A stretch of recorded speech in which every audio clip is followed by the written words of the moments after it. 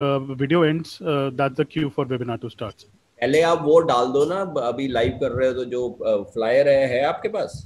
Sir मेरे पास वो उनका वीडियो है जायस का, मैं वो चलाऊंगा पहले। नहीं नहीं, अभी फ्लायर को ऑन कर दो ना, फिर वीडियो ऑन सर करना। फिर मैं शेयर नहीं कर पाऊंगा। ये किसका है?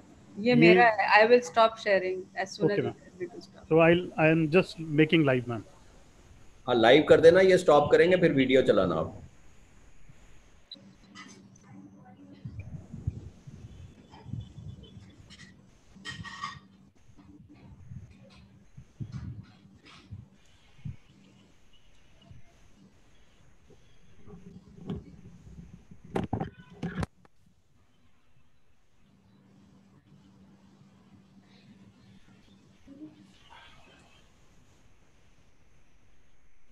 Ma'am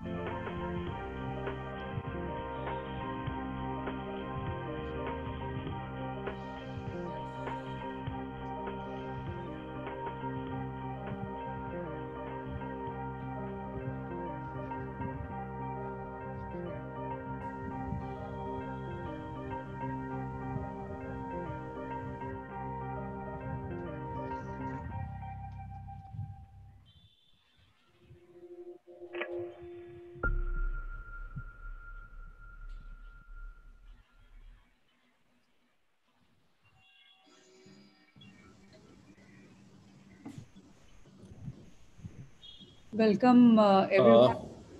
Good evening, everyone, and welcome to this webinar, this symposium on mastering the science of refractive cataract surgery and achieving clinical success. This is primarily going to deal with the trifocal IOL technology, and this is being sponsored by Zeiss. With this, I'll just pass on to Dr. Namrata for a brief introduction, and then we can start with the session. Uh, it, Welcome, everybody, the speakers and the delegates who are watching us on Facebook, YouTube, as well as on our web platform. And we have a galaxy of speakers with us today.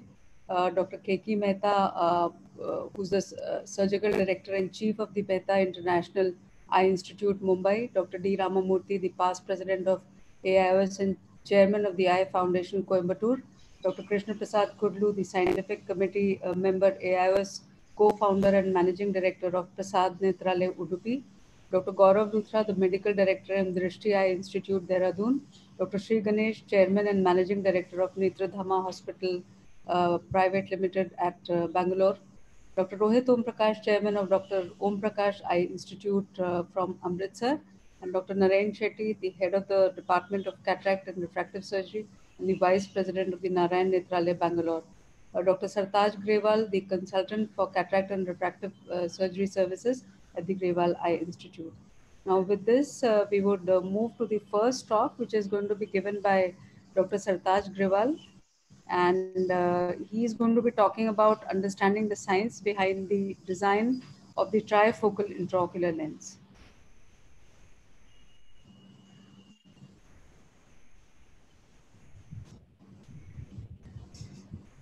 Good evening, everyone. I hope you can see my screen clearly. Yeah. Yes. So good evening. I would like to thank AIOS and Professor Mahipal Sastey with Professor Namrata Sharma for this opportunity. Today, my goal is to help explain the science behind the design of trifocal IOLs. In my presentation today, I will start by discussing the basics of diffractive optics, then explain their application in bifocal IOLs, then look at the evolution of optics from bifocal to trifocal IOLs, and finally discuss some of the unique properties of the AT-LISA trifocal IOL. In 1821, Augustin Fresnel, an engineer in the French army, developed a lens to help improve the visibility of lighthouses. Named after him, the Fresnel optic was a lens with some parallel blocks of glass removed, and it could collect most of the lamp's light and focus it towards the horizon. Diffractive IOLs it used today are a distant derivation from the same principle of Fresnel optics. Diffraction refers to various phenomena which occur when a wave encounters an obstacle or a slit. Due to diffraction, when we try to pass light through a very small hole, we will notice that it actually does not go in a straight line, but rather spreads out. The Huygens Fresnel principle states that every point of a wavefront can be thought of as being its own source of secondary so-called wavelets, subsequently spreading in a spherical distribution. Basically, this means that the planar wave is transformed into spherical waves after diffraction. Now, the light waves incident on two slits will spread out and exhibit an interference pattern in the region beyond. Interference is the combination of two or more waves to form a composite wave. Interference can be destructive or constructive. Destructive interference occurs when two waves have an opposite phase relation and effectively cancel each other out. And constructive interference is when two waves are in parallel phase relation and the resultant wave has twice the amplitude of each of the original waves. During diffraction, the first bright image occurring to either side is called the first order diffraction. So in diffractive multifocal IOLs, near vision is a result of the first orders of diffraction that are produced as a result of constructive interference produced as the waves spread beyond the IOL. A diffractive presbyopia correcting IOL is simply a combination of a normal monofocal optic correcting for distance and a diffractive element providing addition for near. The diffractive element consists of numerous prism-shaped steps of varying width and height. The width of these steps helps determine the power of addition. The narrower the diffractive step, the greater the near addition. The wider the diffractive step, the lower the near addition. The width of these steps can be altered to choose between correction for near or intermediate vision. The height of the diffractive steps governs the modulation of light energy and essentially the orders of diffraction produced. Most bifocal IOLs distribute light such that 40% of light is directed towards infinity, 40% for near vision, and the remaining 20% is diffracted towards higher orders.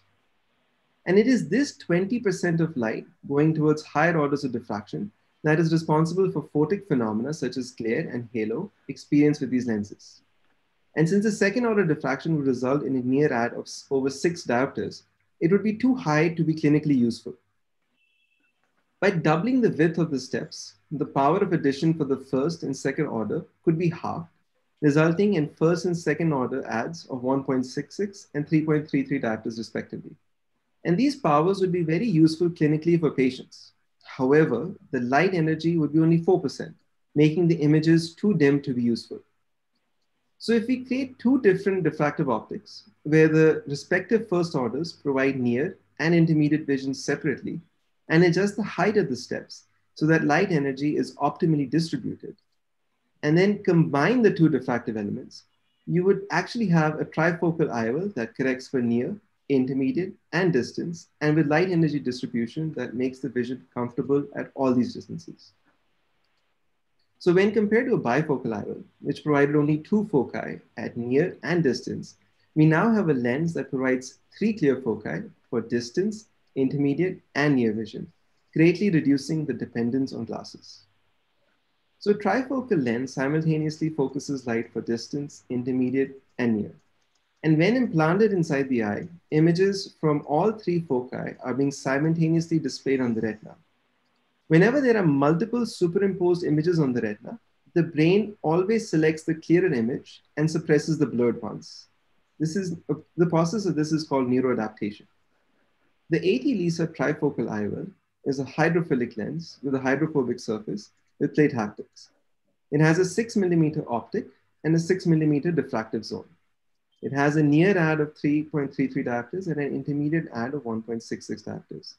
It utilizes the 0th, first, and second orders of diffraction, and also has an aspheric surface to help counter the corneal asphericity.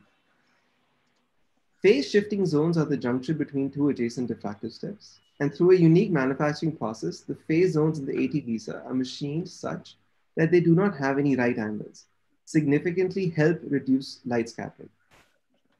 The lens achieves very good light transmittance of 85.7% at all pupil sizes, helping improve contrast sensitivity. The 80 Lisa is a refractive diffractive IOL, where out of the total 6 millimeter diffractive zone, only the central 4.32 millimeter are trifocal, and the outer 2 millimeter region of the lens sends light to the far and near foci exclusively.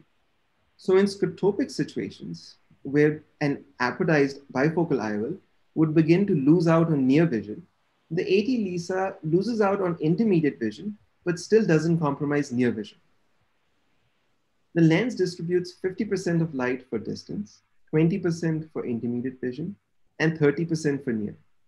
And as already discussed earlier, the distribution for intermediate vision falls once the pupil enlarges beyond 4.3 millimeters.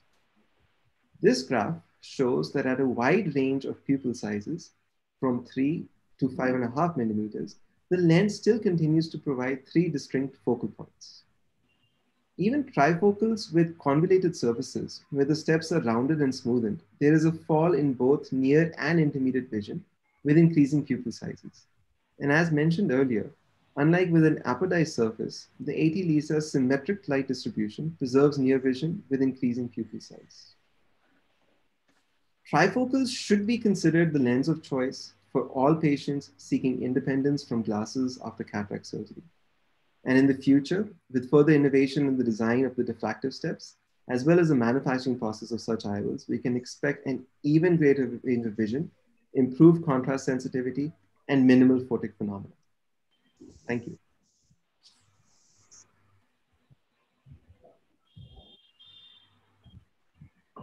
Thank you very much, Sartaj, for an excellent presentation. And in the same vein, in the same context, let us go on to Dr. Ramamurthy, who is the chairman of Eye Foundation, a proficient cataract refractive surgeon and trained also in VR. He is also going to talk about the evolution of trifocal IOL technology as to how it has evolved. Over to Dr. Ramamurthy, please. And Thank we you, can Dr. have Mahit. questions. Should I start? Yeah, go ahead. Thank you, Dr. Mahipal, Dr. Namrata, and Zais for involving me in this webinar. I think it's going to be a very educative evening. My premise is to cover evolution of trifocal IOL technology.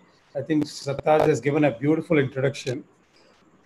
Today, we know that cataract outcomes expectations have completely changed. No longer is it consists of just vision restoration where we remove an opacity, but it is also considered as an avenue to enhance the vision, to restore the vision to the patient better than what he or she enjoyed right through their lifetime. It's uncorrected visual acuity, not just for distance, but for near and intermediate also. And quality of vision is extremely important. And what we are concerned about is what the patient is going to enjoy on the next post-operative day. And since we are operating on patients in their 40s and 50s and they're living into their well into their 80s, what we do today must far outlive our own professional lifetimes. So it's a great responsibility that we have towards our patients. I've always felt a twinge of anxiety, a twinge of disappointment in patients whenever I prescribe glasses. Whether it's a 10-year-old getting his first myopic glasses, a 45-year-old getting his presbyopic glasses, or a 65-year-old after his cataract surgery being prescribed glasses for near vision, even though he might have just received a PMMA lenses. So spectacle independence translates to a certain amount of inadequacy as far as present-day ophthalmology is concerned. And obviously, in today's world, you would not prescribe glasses without correcting presbyopia or astigmatism. So why leave behind presbyopia and astigmatism uncorrected in the commonest surgery performed in the human body, that of cataract surgery? So obviously, if the patients were aware of it, they would always demand that their presbyopia and astigmatism is taken care of. But though we have been talking about it for more than 2.5 decades about multifocal intraocular lenses, still, as you would see in my subsequent slides, the usage is much less than what it should be desired. It's essentially because we have not been so sure about the technology of these intraocular lenses. Cost is definitely a factor, but that's definitely not the only factor because for the limited usage. Obviously, if I was given a choice, I would like to see at all distances, near intermediate distance. It would be wonderful if we had an accommodative lens which could function like a normal lens of the human eye.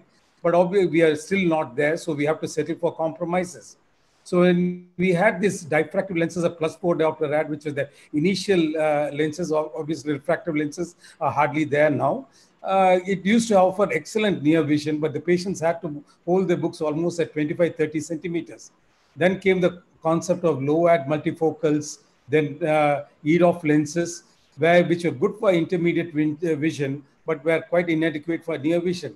That's the reason that we have used to have significant conversation about mix and match, about monovision, about micromonovision, about blended vision, etc. Our patients were expected to decide what is important for them, whether it's near vision that's important for them, whether it's intermediate vision that's important for them, implant in one eye and then titrate the power of the lens that's being implanted in the second eye, etc. So obviously that is something that some patients and many physicians are not willing to accept. Then again, now we realize that it's not the quantity of vision that's important, but it's the quality of vision which is much more important. Today, we don't talk about 6.3, 6.2 vision, but we are concerned about the quality of vision.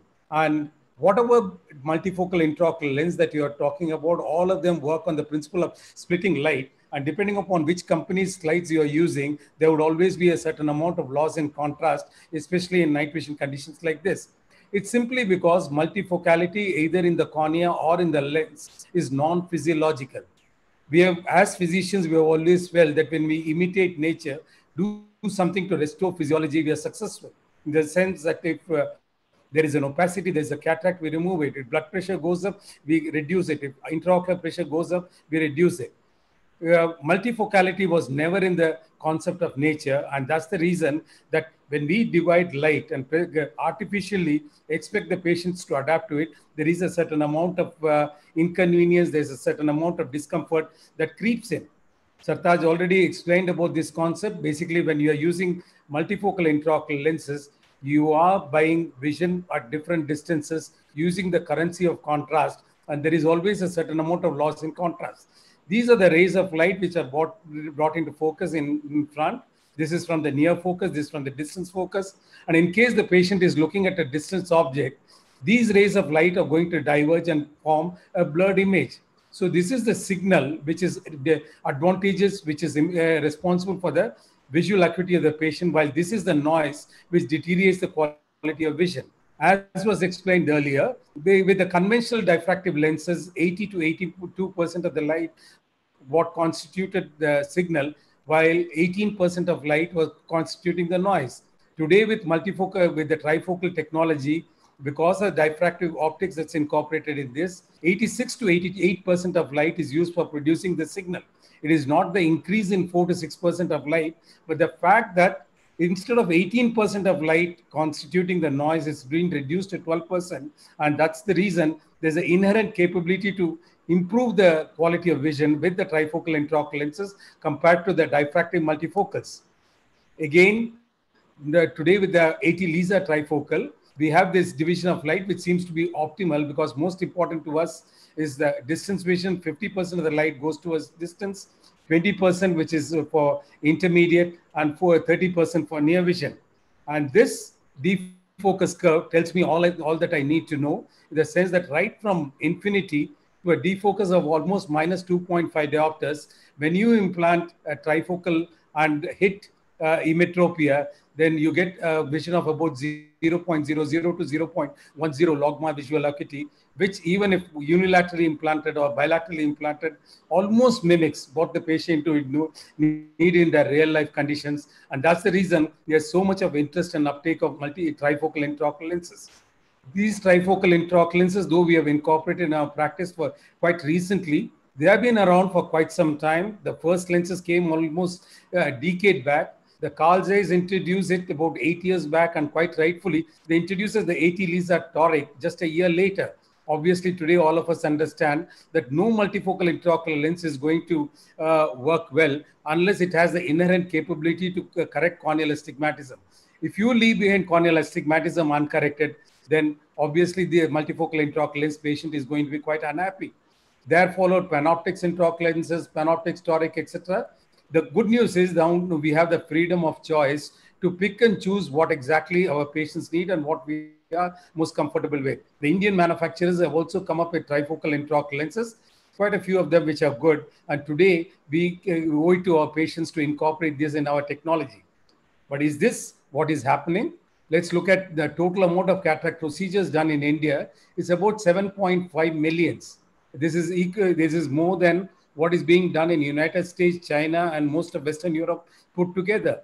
And the good news is it's growing at the rate of 3 to 4%. And the PMMA intraocular lenses, rightfully where the large incision is needed, is just in about 1/5 of the cases, with 4/5 of the cases getting monofocal foldable intraocular lenses. And still hydrophilic lenses are largely implanted in almost 3/5 of the cases. What is more relevant to today's discussion is maybe this slide, where according to the last year's statistics, the toric intraocular lenses were just about 140,000 intraocular lenses that were implanted. But the good news is that all ophthalmologists realizing the importance of correcting cylinders, and unlike the phacoemulsification or cataract surgery, which is growing at the rate of 3 to 4%, the increase in the uptake of toric intraocular lenses is almost 6 times more. As far as multifocal intraocular lenses are concerned, it's 110,000, as growing at the rate of multifocal 17%. So obviously, in the Indian ophthalmology, the interest in multifocals, torics, as well as toric multifocals is constantly on the rise, and rightfully so. If you look at the sale of trifocal intraocular lenses, it was just about 7 to 8,000 last year. Obviously, with the amount of interest that's surfacing, this number would have gone up exponentially in 2020, but for this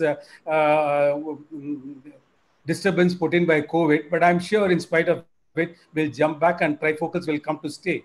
So 0.1%, not just of cataract surgery, but of the entire foldable market constitutes trifocal intraocular lenses. And I believe that we owe it to our patients and ourselves to increase this quite significantly. What exactly are the barriers to the uptake of these trifocals, or for that matter, multifocal intraocular lenses? Multiple webinars, multiple presentations, many of them very good. and it often leaves behind an impression that you need optical biometry, you need topography, you need great evaluation of the tear film, abrometry, high-end phaco machines, LRCS, advanced microscopes, digital imaging during surgery so that you can orient your lenses exactly to go ahead and uptake trifocals. I would beg to differ. I have all this access to all this technology. I use them extensively. I do believe that they are relevant, but obviously it's not necessary for you to go ahead and incorporate trifocals in your armamentarium. I have multiple centers, and there are centers where we do not have all this technology. And still, I encourage my surgeons, quite often excellent cataract surgeons, to go ahead and use multifocals and torics, and they are adapting to it. So, good immersion A scan, a standard manual auto or a autokeratometry is quite adequate. The difference between manual keratometry and immersion A scan and optical biometry is that optical biometry is idiot proof. You could, in a normal eye, you could go ahead and have a relatively inexperienced optometrist doing it, and still you could go ahead and get reasonably good results. But in case you have perfected your technique of immersion A scan keratometry, it's whether it's being done by an ophthalmologist or by an experienced optometrist, it's possible to get excellent refractive outcomes, at least in the normal eyes.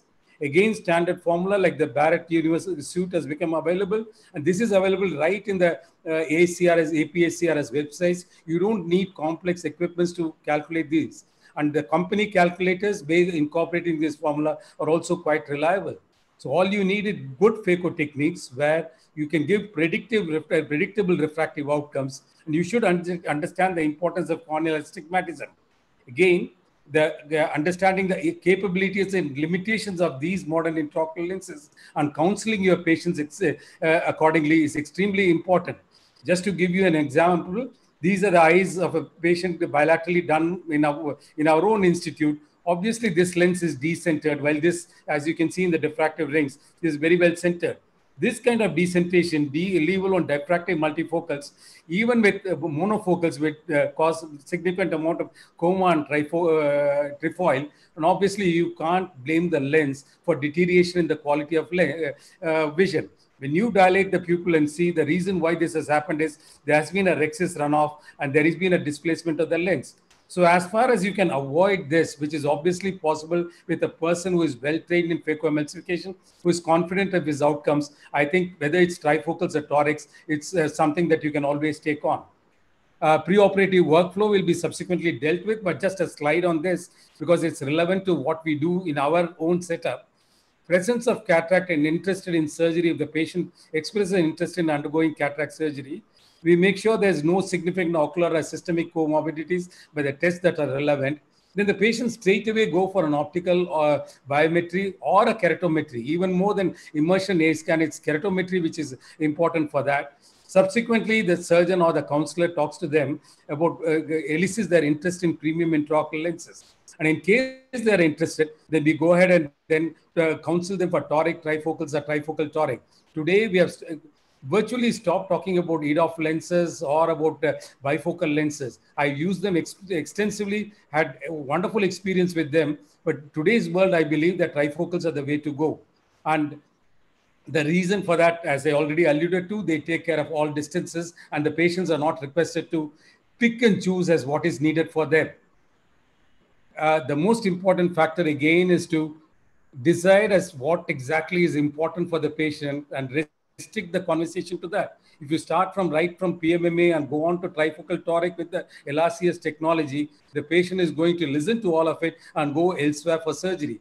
So within a few minutes of interaction with the patient, we decide whether the patient is a good candidate for premium intraocular lens technology, what's the kind of corneal astigmatism that the patient has. Then the subsequent interaction is all about what is best for the patient. And most importantly, it's important, it's ethical for you to tell the demerits of the lenses, tell all the positives and negatives, but most often the patient accepts your suggestion. They want you to make the decision for them. So it's important that you understand the requirements of that particular patient and accordingly suggest what is correct for them. I believe there is an opportunity for us to take on trifocals in a great way from its present 0.1% of the foldable intraocular lenses. It's because there is a change in patient lifestyle. The patients are living into the 80s and 90s. They're still at this age group. They are involved in sports. They are very active. They want to drive on their own. There's improved awareness of general health and eye diseases among patients, and they're willing to pay for an advanced technology procedure by patients. We might think 1 lakh for a cataract surgery. Is it right to demand this of a patient? But obviously nowadays that's what it costs a patient to get an appendix removed in a corporate hospital. So obviously for their vision, they can afford to pay this kind of, at least a certain section of the population can afford to pay this kind of a price. And increase in access to advanced technology to more and more ophthalmologists. Look at the number of webinars. So many youngsters, middle-aged people have the kind of interest that Indian ophthalmology is evincing towards modern technology is unparalleled. And this is the right time to offer the best of technology to our patients. Every opportunity comes with challenges. And what are the challenges that we have in incorporating trifocal intraocular lenses? The surgeon confidence in offering multifocal intraocular lenses, usually because of 1 or 2 patients who have been dissatisfied with their multifocal intraocular lenses and have taken up much of the chat time. Often forgotten is that 98% of the patients who have been very happy with their quality of vision they enjoyed subsequent to multifocal or trifocal implantation. And then the fact that these lenses are slightly, significantly highly priced is again a factor. Often I come across patients who have to decide between multifocal intraocular lenses and LRCS. They are not able to adapt both of them. In those cases, I strongly recommend them to go ahead with a multifocal intraocular lens or multifocal toric lens, because I feel that offers more value for money to these patients than spending money on LRCS technology. I am all for laser refractive cataract surgery, but when it comes to outcomes, obviously the quality of lens that you implant is much more important than phacoemulsification or LRCS. This is a study which was conducted by Alcon in the year 2017. I mean, coming to the last couple of my slides. And this was called the More to See campaign. Though it was conducted by Alcon, this is relevant to all of us who are practicing ophthalmology today. 12 countries in Europe, Middle East, and Asia, Africa were covered. Basically, the patients surveyed were above the age of 60 years. Only 39% of the patients were aware that cataract surgery can offer vision correction, in the sense that the patients, if they were wearing -6 diopters of power, they believe that after cataract surgery also they are likely to be left with that kind of power. They never realize that most often once the intraocular lens of the right power is implanted in the eyes, the need for glasses is going to diminish. Again, 82% of the patients were willing to undergo advanced surgical option, paying out of the pocket to treat the cataract and improve their vision. So if only we take out time, we explain to them that these lenses are going to be significantly advantageous to you. Of course, there is a price to pay. Then many of your patients are going to come around and adapt this technology. So obviously, we as surgeons of the third millennium owe it to our patients to give adequate information to them. This does not mean that once you have the trifocal intraocular lenses, you can forget all about the counseling that has been drilled into our heads about multifocal intraocular lenses. Even today, we talk about less dependence on glasses. Dysphotopsia is definitely something to be considered. Bilateral surgery with a space between the two eyes is what we recommend.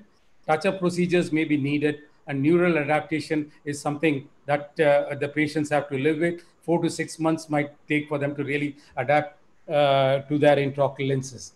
The final slide, I think trifocal technology has come of age, and you should not be the first one to adapt technology, neither be the last one.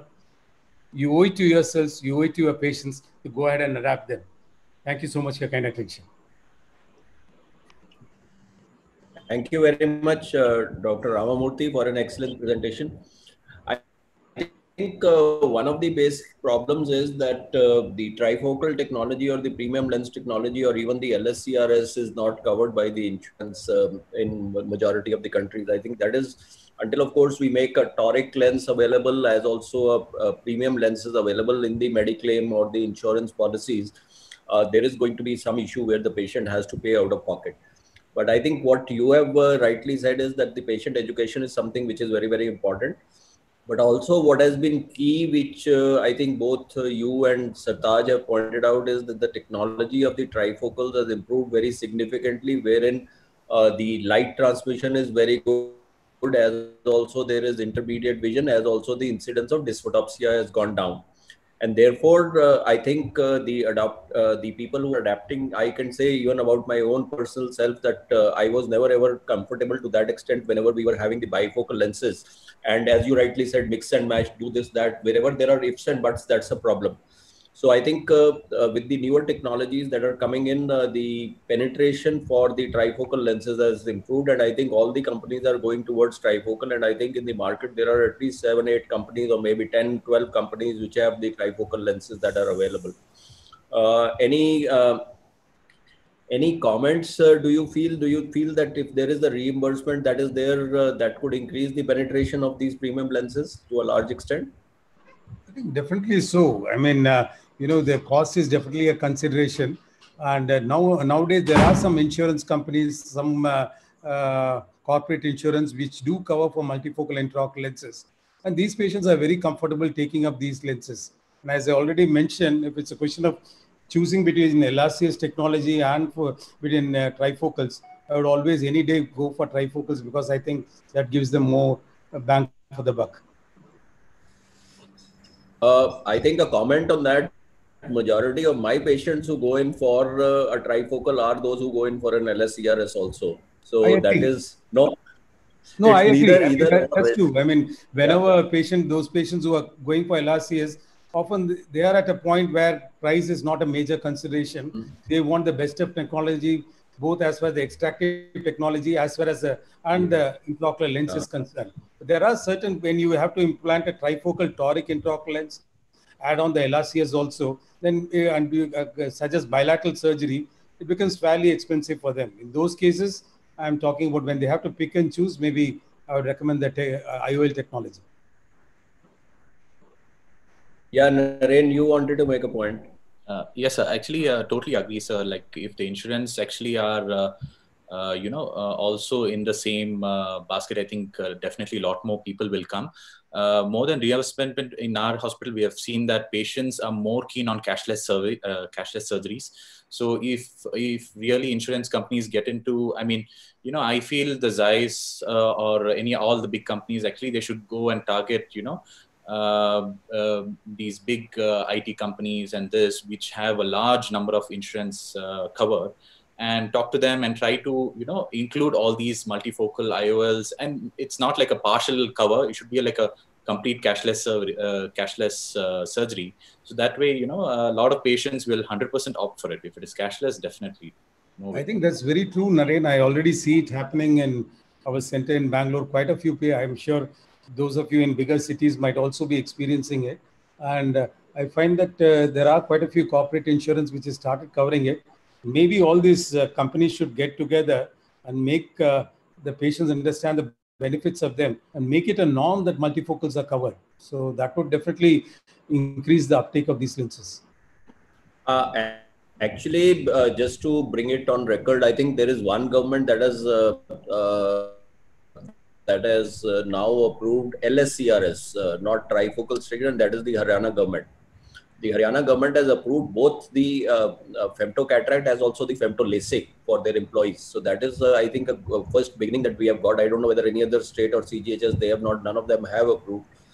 And as far as the government, I don't think any one of them, they have put a limit on the IOL capping is there, and they don't do the trifocals or the torics, etc. But I think maybe from the AIOS side, we can also make a representation to have these things considered, because there is an opening that is there in Haryana government that is there. So maybe in Karnataka or Tamil Nadu or Maharashtra or Chandigarh or whatever, I think, or Punjab, we can, Punjab, and I think if Haryana, Punjab should be able to do it. I think we should try to represent and get this, but at least LSCRS is something that has been approved. And the trifocals also need to be approved. That the only problem, new technology comes, the prices go very high. So just now, even though we are on a Zeiss plan or whatever it is for their trifocal, I think they are lenses which are pretty good, and I have used more than 500 of these trifocal lenses personally. I don't know what is the penetration as regards trifocals in the government institution. Maybe Namrata, you can tell about that. But I have not seen the penetration of premium IOLs or premium surgeries go down post-COVID, or as we are still in the COVID. Even today, I had today 12 cataracts, and out of which 11 were femtos. So I really don't know. There's no parent. There were, I think, 4 trifocals out of them. So the penetration is still good. I don't know how it is in the government institutions. In the government institutions also it is good, especially those people who are able to get their reimbursements, and even some people are willing to pay out of their pockets also. So it has definitely increased over a period of time, at least in the last couple of years. Although earlier it was, when we were at bifocal level, it was not that much. But ever since the newer ones have, newer generation have come, also the EDOF lenses and the trifocals, all of them, toric IOLs, of course, now it's like 100%. Everybody is using it, right, left, and the center. You don't want any astigmatism to be left uncorrected. But over the last couple of years, it has taken a front seat. I also think The second eyes are coming in now. The second eyes also would add to the numbers, because whenever you earlier have a first eye, though a lot of us want to prefer to get the second eye of the patient done fast, but I think there will be second eyes which will increase the numbers. Yes, Ram, one final comment, and then we can go on to Vivek. It all depends on reimbursement. For example, in Australia, toric IOLs there's full reimbursement, and Yeah. 85% of the patients get toric intraocular lenses. Even for a Yeah. 0.75 diopters, they go ahead and implant, correct the cylinder. Obviously, you won't prescribe glasses without correcting cylinder, so the same argument holds good.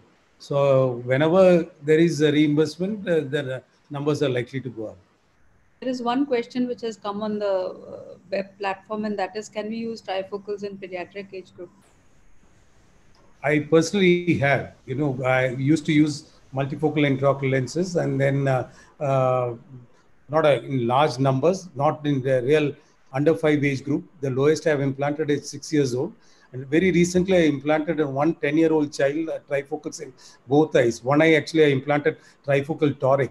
And well, I mean, the basic whatever principles you follow for pediatric cataract surgery was followed, and the results are quite good. I did it almost a year back, and it's not a very large experience, but then I don't see any downside to it. I think going ahead and prescribing a presbyopic glasses in a child whose visual eyeballs have almost matured, I think it's not right. And the adaptation, the neural adaptation in pediatric age group is much more easier, much better than what we see in adults. Thank you. Dr. Keki, you wanted to make a comment, and then we go on to Gaurav's presentation. I always fit trifocals in pediatric cases. I've been fitting bifocals since, I don't know, about 20 years, 25 years now. I won the best award for trifocal at the ESCRS conference also. I personally believe that children adapt onto trifocals very easily. And at a later stage, when they cross the age of 16 or 17, you can always polish it off at later stage if required. But the point remains that children are happy. They can manage comfortably in the school. They don't have to walk around wearing bifocals. It makes them the butt of jokes for everybody else. And I still cannot understand why it is not done as a routine in all cases. Okay. Thank you very much, Dr. Keki. And we go on to the next speaker. I think getting a perfection in the calculation of the IOL is something very, very important, because when you are looking at the trifocals or the premium IOLs, getting the target right is something very, very important. We have none other than Dr. Gaurav Luthra, who is a great surgeon, a great anterior segment surgeon, but above all, a fantastic human being. And he is always keen on technology, and I think he has the best sense and knowledge on the IOL power calculations, getting it right, the formulas, etc., etc. So Dr. Gaurav Luthra from Dehradun, he'll be talking about the IOL power calculations and getting it right. Thanks a lot, Dr. Maipal sir, Dr. Namrata, and thank you so much for inviting me, for sharing this passion of mine. I'll quickly share my screen. So,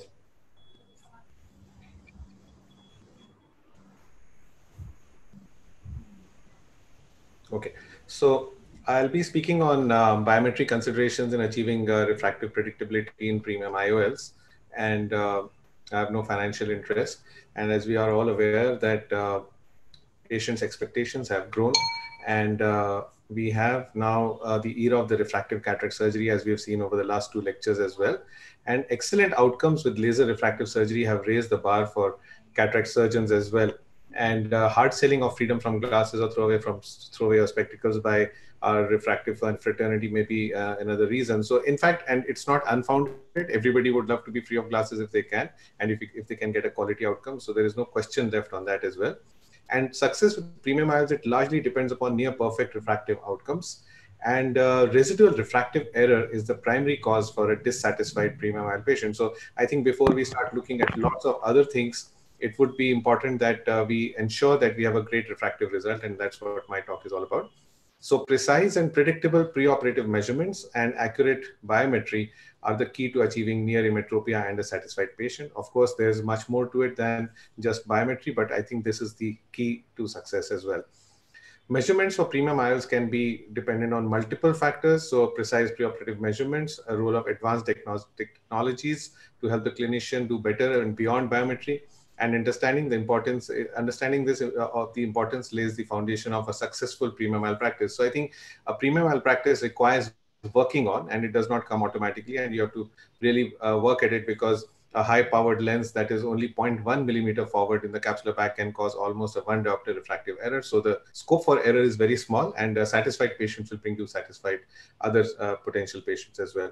So when it comes to diagnostic instruments, when you're dealing with a patient for biometry, you could be looking at many things today, right from a corneal topographer to optical or immersion biometry, manual keratometries to an OCT to look at the fovea. If you're looking for a premium IOL patient, you could be doing tomography in certain cases. And today, actually, a tear film assessment also becomes really important.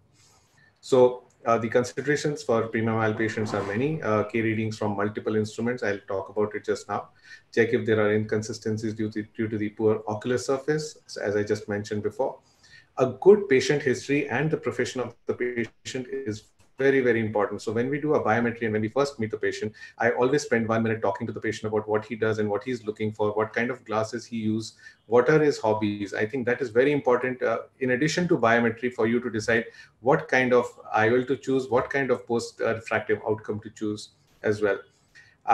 We would love to exclude patients with unrealistic expectations, but I think the number of patients that you exclude has gone down drastically with improvements in technology and our understanding. And of course, the patient should understand the potential possibilities of side effects. It's always good to mention about possibility of occasional glare and halos, which I always do to the patient. Also good to tell them that we are not going to be 100% sure that you're going to be completely free of glasses. I always mention to them that you'll be mostly free of glasses. You may have to use some glasses for occasional things like fine print reading or when driving, so that builds up the right expectations for the patient. Today, it's very important to also ask for previous history of any refractive surgery. You'll be surprised there are so many patients who actually have undergone refractive surgery, and you could miss some of them with a small correction which was done, and you could be sitting with a refractive surprise. So biometry has come a long way from the time we used to use the Javel shots or the Bausch and Lomb keratometers and the ultrasounds, which evolved a lot. But then we came to the optical biometries, which came in almost 10, 15 years back. And today we've come to a stage where optical biometries have become tremendously better than what we were even 5 years back. So prerequisites for a good biometry, a good keratometry, which includes both the magnitude of astigmatism and the axis, because today we do a lot of torics, the axial length, the AC depth, the lens thickness, and the effective lens position. Now, the good thing is all these can be done by an optical biometer very nicely and in one shot. And as Dr. Ramamurthy said, while it is not essential to have an optical biometer, but it's highly recommended definitely to have one. But let that not stop you from going on to trifocal lenses. So we've come a long way from what we did with keratometries. Coming to the ocular surface, I think a good look at the slit lamp is very important. And some centers actually do a default tear film analysis and ocular surface analysis, but that's not absolutely necessary. But a good clinical exam is definitely important to make sure that you get a perfect biometry as well. And then also it's always great to do the biometry as on a virgin eye without installation of any drops, without using the non-contact tonometer. Otherwise you can have problems. So with the old biometers, as you can see, we used to have measurements done, and we would be very good with power difference or the magnitude of astigmatism. But these keratometers are not great when picking the steep meridian. If you're planning to do toric IOLs, you would have to be very, very meticulous if you're using a manual keratometer. But definitely for biometry, for getting the ILPAR right, you still use these Ks definitely. For getting the axis right, I think there's nothing better than a Placido-based topography. It's not essential again, and much of the new optical biometers do a great job of getting the axis right as well. But when in doubt, it's always great to go back to a topographer and do a Placido topography. Keratometry could have many errors if you're not using a focused eyepiece, failure to calibrate, poor patient fixation, a dry eye or a poor ocular surface, and so many other things, and irregular cornea. Optical biometry, I think the key that for us, our premium IOL practice, it went up about 10 years back when we shifted to optical biometry. And whenever one can afford one, one should not think twice before switching. I do keep hearing lectures that, if you're doing great immersion, you don't need to go for optical. Now, if you can afford it, if your patients are ready to pay for it, there should be nothing to stop you from going for it as well. But doing an immersion is not something which you're doing wrong. If you can't afford to get one for your practice, one should not mind. We've come a long way from the IOL Master 500, which was set the benchmark initially, and then we started using the LensStar with more markers for the keratometry. And today, the IOL Master 700 sets again the gold standards. It has 3-zone keratometry, telecentric keratometries, has the new option which will come up soon of the Placido as well, or similar to Placido, they will be giving us some kind of derived Placido things, and then of course the total K, and that helps. So telecentric keratometry essentially means that when you move the machine backwards and forwards to focus, you can have the dots, moving away or far. So with the IOL Master 700, that takes care of that, which I don't think any of the others biometers do. I don't know how much difference it will make, whether it will make a drastic difference, but this is what the company would make us believe at least. And I'm sure it has some scientific basis to it. Then the total keratometry, which again has a lot of new advantages and proposed advantages as well, because it measures the posterior corneal surface, and that helps derive the total keratometry. And while most other devices would only choose the anterior cornea, which would not, and they use nomograms with all the formulas like the Barrett's Universal 2 and the Barrett's Toric calculator, where they use nomograms to assess, to incorporate the posterior corneal astigmatism.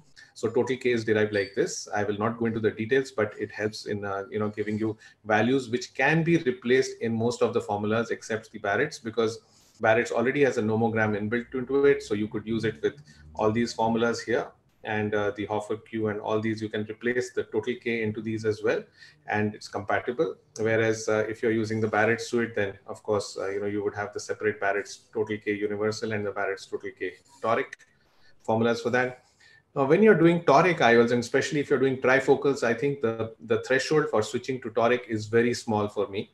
If I have even small astigmatisms, I will always do a calculation for my trifocals and see if they need a toric, because outcomes will not be great if you're leaving uncorrected astigmatism, or sometimes I will even do a femto LRI if there's very small astigmatism. So for preoperative corneal astigmatism in toric IOLs, the step one is to determine the orientation of the steep and the flat meridians, and measure the power difference between these two meridians. So we should avoid the mindset that in toric IOL, what's needed is simply to get a set of Ks, and one has to actually put in a lot of thought into doing the keratometries and a lot of effort. So what should you do? I typically recommend that you usually would have 2 or 3 devices in your clinic which can do the keratometries, even if they are like an autokeratometer besides your optical biometer. So get readings from 2 or 3 different devices and make sure that you have consistency between these measurements for the axis as well as the magnitude. And if you're not getting consistency, then try to look for the reason why you don't have a consistency. If it's a poor ocular surface, or if there is something else, you can call the patient back once after improving the surface, and then that would still help in getting a good biometry. So don't rest till you have found out why a reading is not consistent. It could be a small pterygium, it could be a small corneal scar. So once you've done that, then you look for the triangle of agreement. I think this is very important, and I've taken this slide from Warren Hill. He typically recommends that for both the axis and the magnitude, you should have a primary device. So like for the axis of the steep meridian, you can have a primary instrument, which could be a Placido if you have one. Otherwise, it could be just your optical case. And then you can go on to have a secondary device and a tertiary device, which when you look for consistency, if all of them are showing you the same readings. For example, here 3 devices have been used. The primary device for us is obviously the Placido. but you can also use the IL master, which is very, very accurate. And then you can use something from the pentacam. And if all three are showing similar axes, for example, here it's the 83 here, 84 here, then you know you're relaxed, because you know that my axis is right. If you are using only one device and you got it wrong, you would go wrong completely and have a poor result. So it's always great to have 2 or 3 devices in your clinic which can help you come with this. Similarly, for the magnitude of astigmatism, you can have a primary device like the IL master keratometry, and for support you could have something like an eye trace, or it could be so many other devices which you could use. You could have the atlas, you could have a topographer, it could be your auto keratometer for that matter. But if they all look good, I use the Virion as well, so that would sometimes, it helps, and so that gives you peace of mind that you have it right, and then you can go ahead with your toric calculations. Axial lens, of course, we've come a long way from the ultrasonic biometry, the contact methods. I used to use that in the early 2000s, and then shifted on to immersion for a few years, and then came to optical. Now, speaking about optical is a totally different topic, but what it does is it sets you free of, it's more objective, and your operators can use it, even the immersion ones. But applanation, I think, is a total no-no today.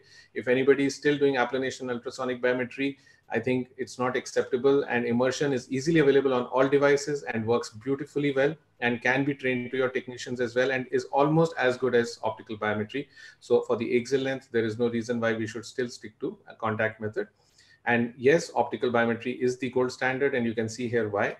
For applanation, the scope of error is plus minus 0.24 millimeters. For immersion, it's plus minus 0.12 in the axial length, and an IL master or Lenstra will only give you 0.01. So obviously, axial length measurements are the key to biometry, and when you go wrong with those, you can get a refractive surprise. So the new biometers which have come about, the IL master 700 and a couple of others also as well, which have a swept source OCT scan, can do a great job, because they can penetrate very dense cataracts, and almost 99% of cataracts today can be penetrated. And they also have a fixation check, which you can see here, and that is basically for the fovea, and it tells you whether you got the readings right. And if you didn't get it right, you could, you have a good scan there. Also, you can have standard deviations on your measurements, so it's more accurate and more repeatable measurements, and you can cross-check it. It takes multiple scans, and you can have differences in the scans stand out, and you can go repeat them. So it always is important to look at these scans. It's not great to always just look at the printout. If you can sit for 2 minutes on the machine and look at the scans, it usually helps a lot. Otherwise, at least look at these standard deviations over here. So the standard deviations will tell you if certain measurements are off significantly, and then you can have them repeated. Similarly, here differences in axial length would be really small. Differences in Ks will be usually really small. Otherwise, you could go back and repeat these as well. The last frontier in biometry, at least, is the effective lens position. And almost all the new formulas, they typically do use this. And this was actually something which has brought the biometry to the next level, where almost plus minus 0.5 outcomes are seen in 90% of our surgery patients. Something which I also like to do as well, I'll spend two minutes on this, is the abrometry. This may not be available everyone, and it is not necessary to do this, but if you have access to it, it helps when planning premium IOLs and trifocal IOLs. It's great to see that the corneal aberrations are not significant, and it's only the lens aberrations which are there. So if you have this, you can always have a look at that, and then this becomes a good case for doing a premium IOL. And of course, if you have high corneal aberrations, as in this patient, you can see over there that there are significant corneal aberrations over here, and the trefoil and the coma. So then obviously this patient may not be a great patient for that. And then of course, you can always look at the angle alpha and the kappa. For premium IOLs, the angle alpha, it is suggested, should be less than 0.5. But there is still no definite thing on this, and many surgeons don't actually pay much attention to this. So angle alpha and kappa can be thought about. And then of course the toric planning. And then it's good to have a quick look. If you have a Placido in your clinic, then there's no reason why you should not do it for a premium IOL patient. Sometimes you'll have a inferior steepening, you may have a formophrystic keratoconus or an irregular cornea, and then you may be hit with a surprise and a dissatisfied premium IOL patient. Now, coming to very shortly to the formulas, they've come a long way as well. The first generation, the second generation, and the third generation. And today we are sitting on the fourth and the fifth generation formulas.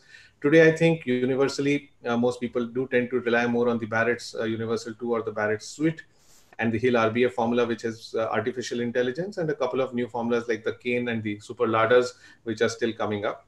But this typically tells you how to choose between the formulas, and you'll see here that at the bottom, these formulas, the new formulas that we use today, have a huge range for the long eyes, for the average eyes, and for the short eyes. So these are the two formulas which I tend to use as well, the Barrett's and the Hill RBF, and they've given us great results.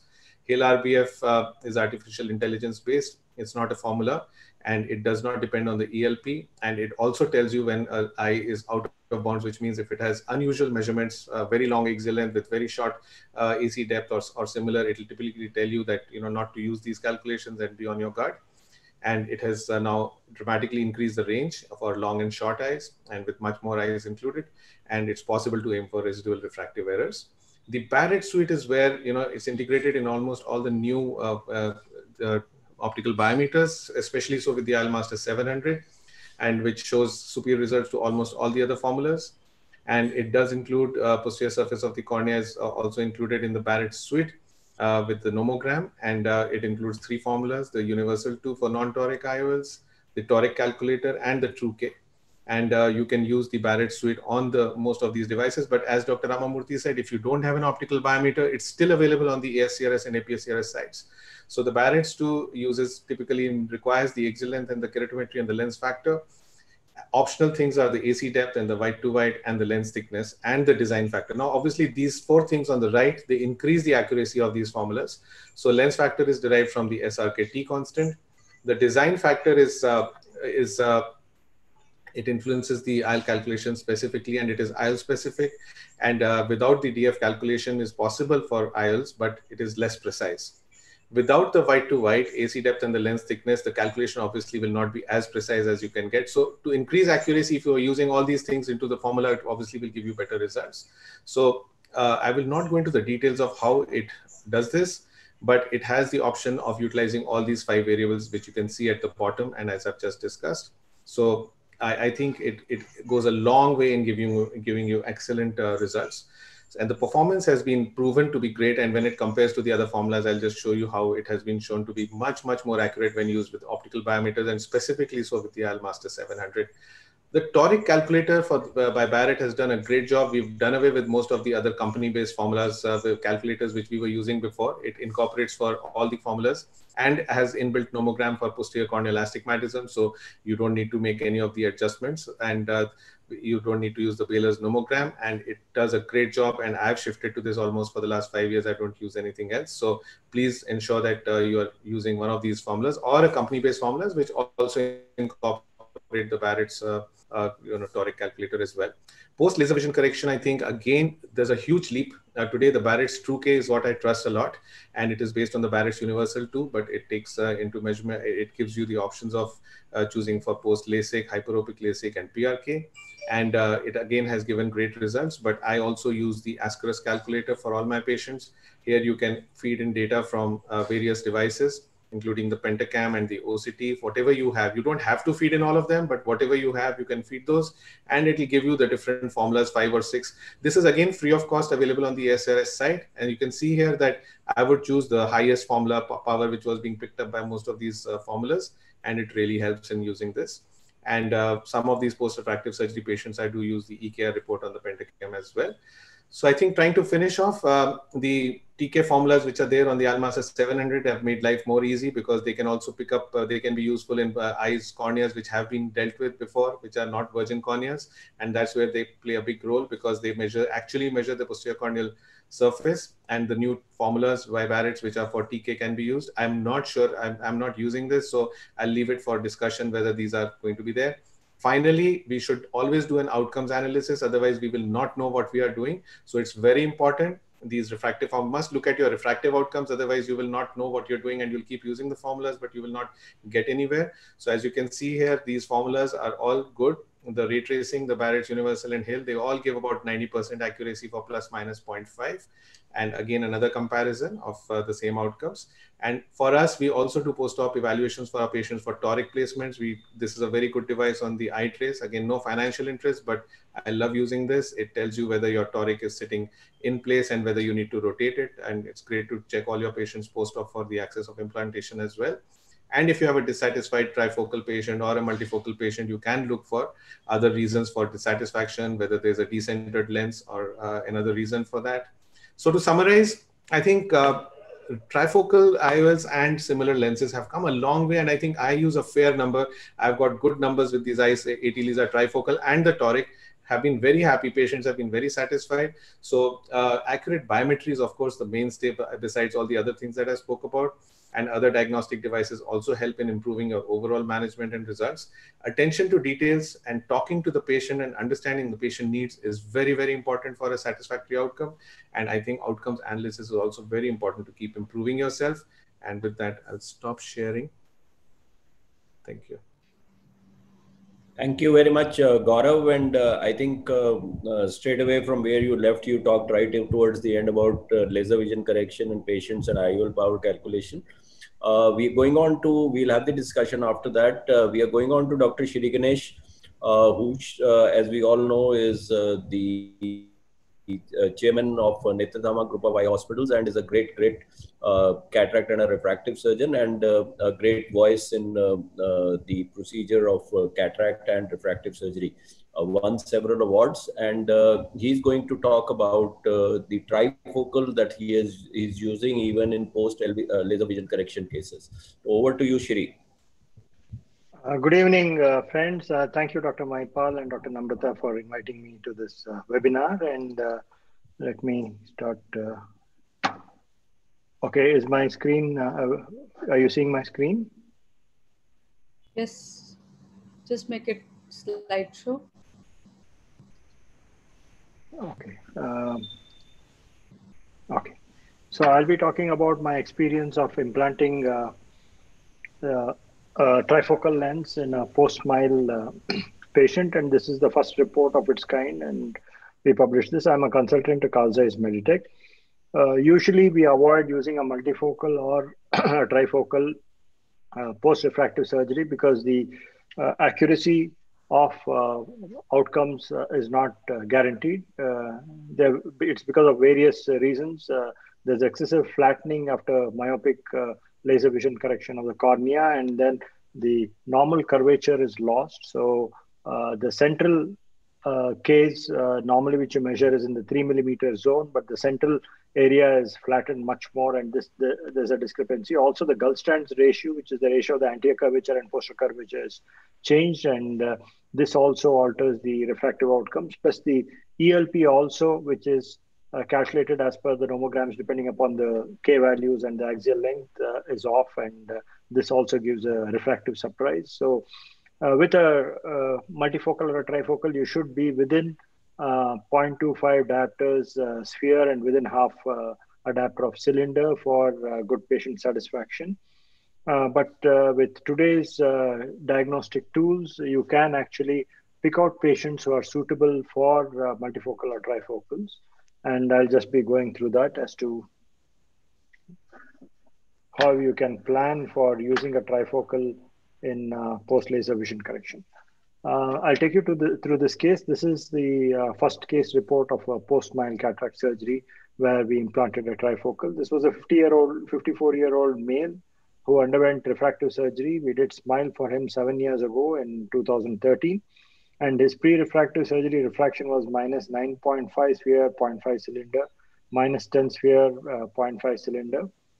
And post-refractive surgery, he had an excellent result, and he had 6/6 vision in both eyes, uncorrected, and he was very happy with his procedure and getting rid of his thick glasses. But again, he came back with 2 years ago with complaints of diminution in the vision and poor night vision.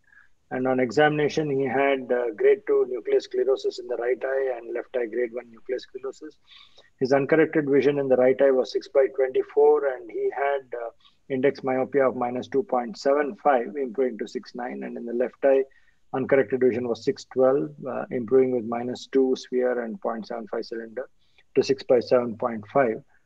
So he basically was very happy after laser vision correction. And then after cataract surgery, he wanted spectacle-free vision. And this is what he was expecting.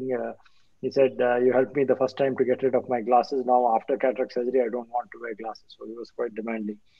So the first thing very important is that you need to do a tomography or a topography to look at the centration of the ablation. This is his pentacam, and you can see that the ablation is quite large and well centered in both eyes. So this is very important, because if you have a very small ablation and a decentered ablation, these patients typically don't do very well. They have a lot of night vision problems, loss of contrast, abrasions, and then if you put in a multifocal or a trifocal, then they are quite unhappy. So you have to do the topography, look at the zone of flattening and the centration. And in this case, you can see the zone of flattening and the centration was quite good. I also like to look at the holiday EKR report, and this is very important. You will have to look at the distribution of the EKR. This is very important. If it's like a Gaussian distribution with a central peak, then these cases have a uniform kind of distribution of the K, and these patients do better with post-operatively, either with monofocal or with trifocal lenses. If the distribution is not uniform and you don't have the central peak, then typically these patients, you can have errors in biometry, and then the results are going to be off. So avoid patients who don't have a good distribution of EKR, especially putting in a trifocal lens. Then I also look at the Zernike analysis on the pentacam and look at the abrasions. In this patient, you can see he had quite a bit of flattening because he had almost about 10 diopters of myopia. And you can see the Z4 is what you'll have to look at. And the Z4 in the right eye was 0.677, positive spherical aberration because of the flattening. And in the left eye, it was 0.532. It is acceptable. I mean, if it is 0.6 and within 0.6, then the spherical aberration is not very high. And if you use a negative aspheric lens, it can compensate and come within the accepted limits. So accepted limits is within 0.6. So with the Zeiss trifocal, it's around 0.2, a negative spherical aberration. So you would expect the Z4 post-op to be around 0.4 or 0.3 in the left eye, which is well within the normal range. So this is something that you have to look at. And if the higher order aberrations are very high, and especially the Z4 is very high, then it's probably better to avoid putting a multifocal or a trifocal. Then regarding the calculation itself, you will have to use the latest generation formulas, and it is better to check with different formula. For example, this is the Barrett's Universal 2. With the Barrett's Universal 2, you can see that the Zeiss trifocal, the lens for emmetropia on the right eye was 18.5, left eye 18 diopters.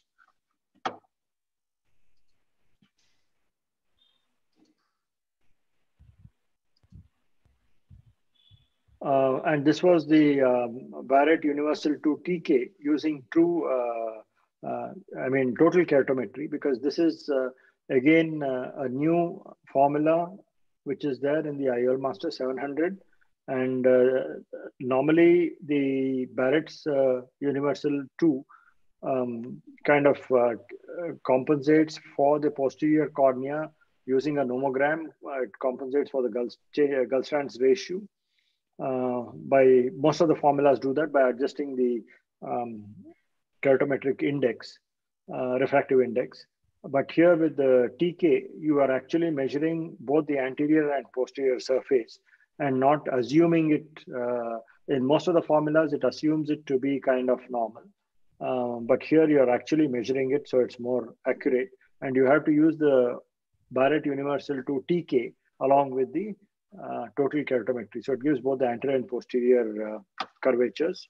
And with that, it showed a lens of 19 diopter, because previously with just the Universal 2, it was showing 18.5. With this 19 diopter lens for the right eye and 18 diopter lens for the left eye. Oops, sorry. Then we also looked at the True K formula. Now the True K is meant for prior laser vision correction, and then it has a nomogram adjustment which kind of corrects for the change in the Gulstrand's ratio and also the effective lens position. And with the True K, it actually gave us 19.5 diopter lens for emetropia and 19 diopters in the left eye, which was different from the TK. And then we, as Gaurav explained, we also went to the ASCRS online calculator, and you put in all the details, and then it gives you various formulae. So if you look at the various formulae, the Masket 19.91, almost 20 diopters, modified Masket about 20.5 diopters, Barrett-Ruque 19.5 diopters, Shamas 20.66. So you can see that all of them are different. So it's quite confusing. Which one do you select? Because these are based on basically nomograms, and which takes in various factors. So each one is different. And if you look at the left eye also, you can see that the various formulae give different values even for the left eye. So it's we decided to go in for what we do is we consider normally these formulae when looking at correction, because these are the formulas post-refractive surgery which we find give the most accurate results. One is the EKR with the Holiday 2 formula, and that gave us 18.5 in the right eye and 18 in the left eye.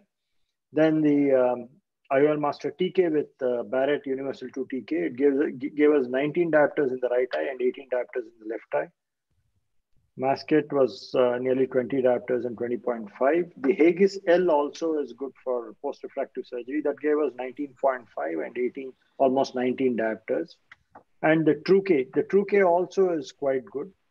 And this is, I think, the formula that most people would use. That gave us 19.5 and 19. Now, there is a new formula which Barrett has made, which is the Barrett Truque TK. It's called the Truque TK. So it's a fine-tuning of the TK formula, but for post-refractive surgery. And that is available only online. It is still not incorporated in the IOL Master 700, but you can go online and calculate with it, and it's supposed to give more accurate results. In fact, he presented his data of 60 eyes in the last ASCRS, and he showed that it was much more accurate than the Truque or just the TK. So now we also use that to calculate. So we decided to go in with the IOL Master TK because there was quite a bit of flattening and quite a bit of change in Gulstrand ratio, because almost about 10 diopters correction on the cornea. So we went with 19 diopters in the right eye and 18 diopters in the left eye, and we implanted a 80 Lisa, the Zeiss trifocal. So 19 diopters in the right eye and 18 diopters in the left eye. And this was the post-cataract surgery.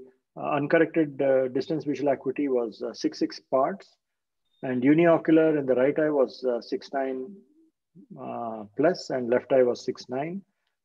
Binocular uncorrected near visual acuity was N6, and uniocular in the right eye was N8 plus, and left eye was N6. This was the post-op refraction. If you look at the refraction, right eye was planosphere with about half a cylinder, half a diopter of cylinder at 130 degrees, getting corrected to 6.6 parts and N6. And the left eye was half diopter sphere, half diopter cylinder. In effect, this is also plano with half a diopter of cylinder plus at 160. So he was emetropic with just half a diopter of cyl, which is acceptable. The spherical equivalent, just about 0.25 diopters.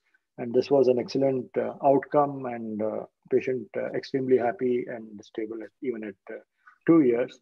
And we also, since this was the first case of a post-smile being implanted with the trifocal, we published this in the Indian Journal of Ophthalmology, and you can also read the detailed case report here.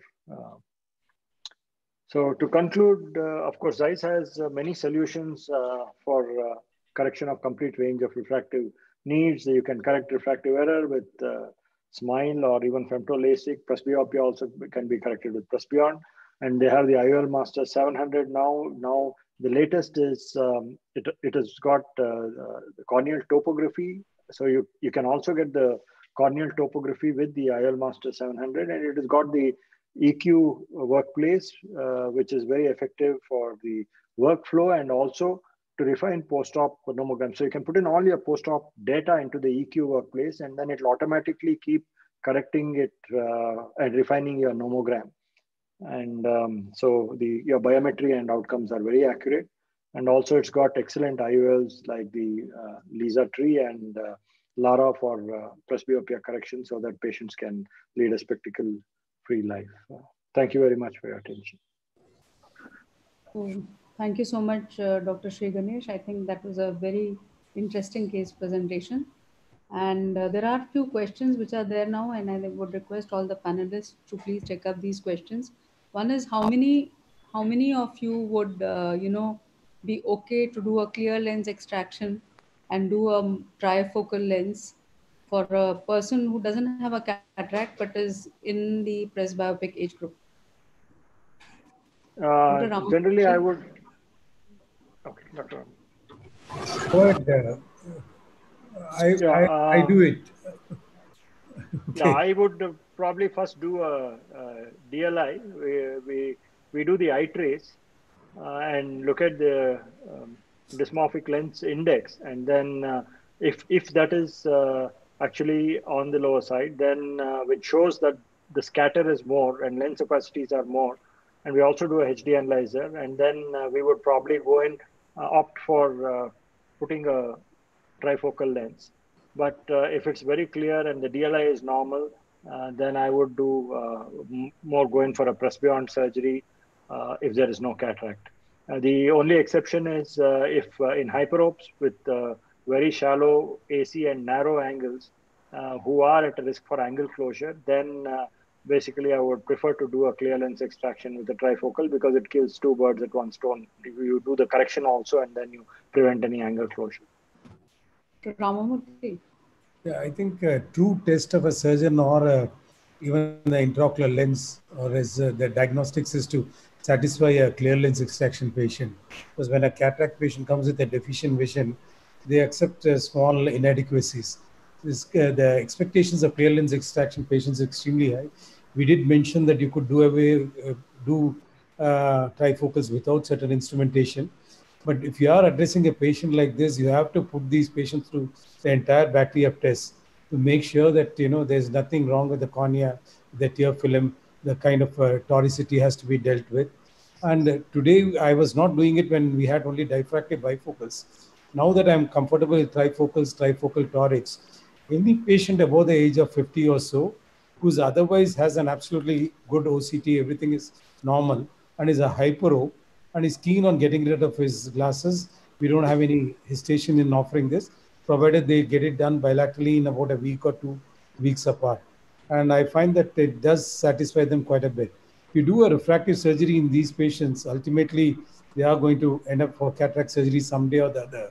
And whatever be the excellence of refractive, which we all do, it's already a compromised cornea. So when you have this good IOLs available to us, normal patient, I think a presbyopic patient above 50 years is a good way to go. Dr. Keki.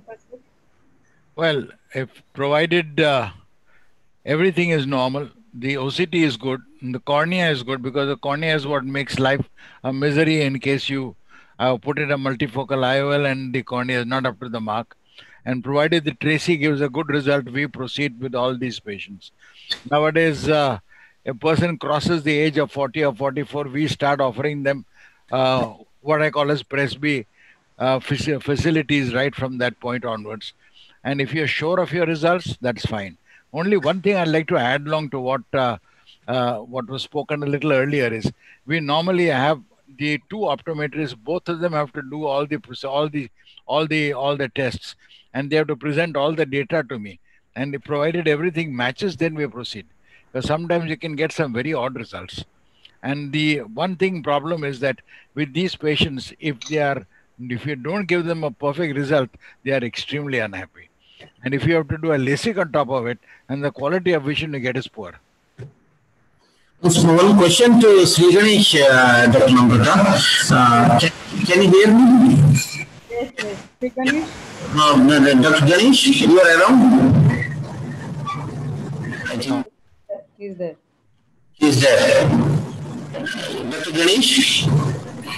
So one question to Ganesh, I think if you can hear, because he's been built Please a lot of presbyon like we both are doing.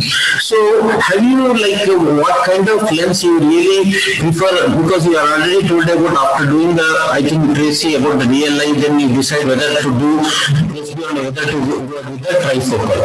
So I think after doing presbyon, the patient will come back to after with 4 or 5 years with the cataract. Then what kind of lens you prefer? Whether you go ahead with the trifocal lens or you put a monofocal aspheric lens in both the make it like sort of myopic. A lot of echo could from your end. Post presbyon, post presbyon, I don't implant a trifocal lens. I prefer to use a monofocal lens with a neutral asphericity or a positive spherical aberration, like something like the sensor or the Aspheris, Zeiss Aspheris, which and I like to also aim for a micro monovision of minus 1.75 diopters. They are already used to this kind of vision, and these patients, I've done a couple of patients and they're very happy.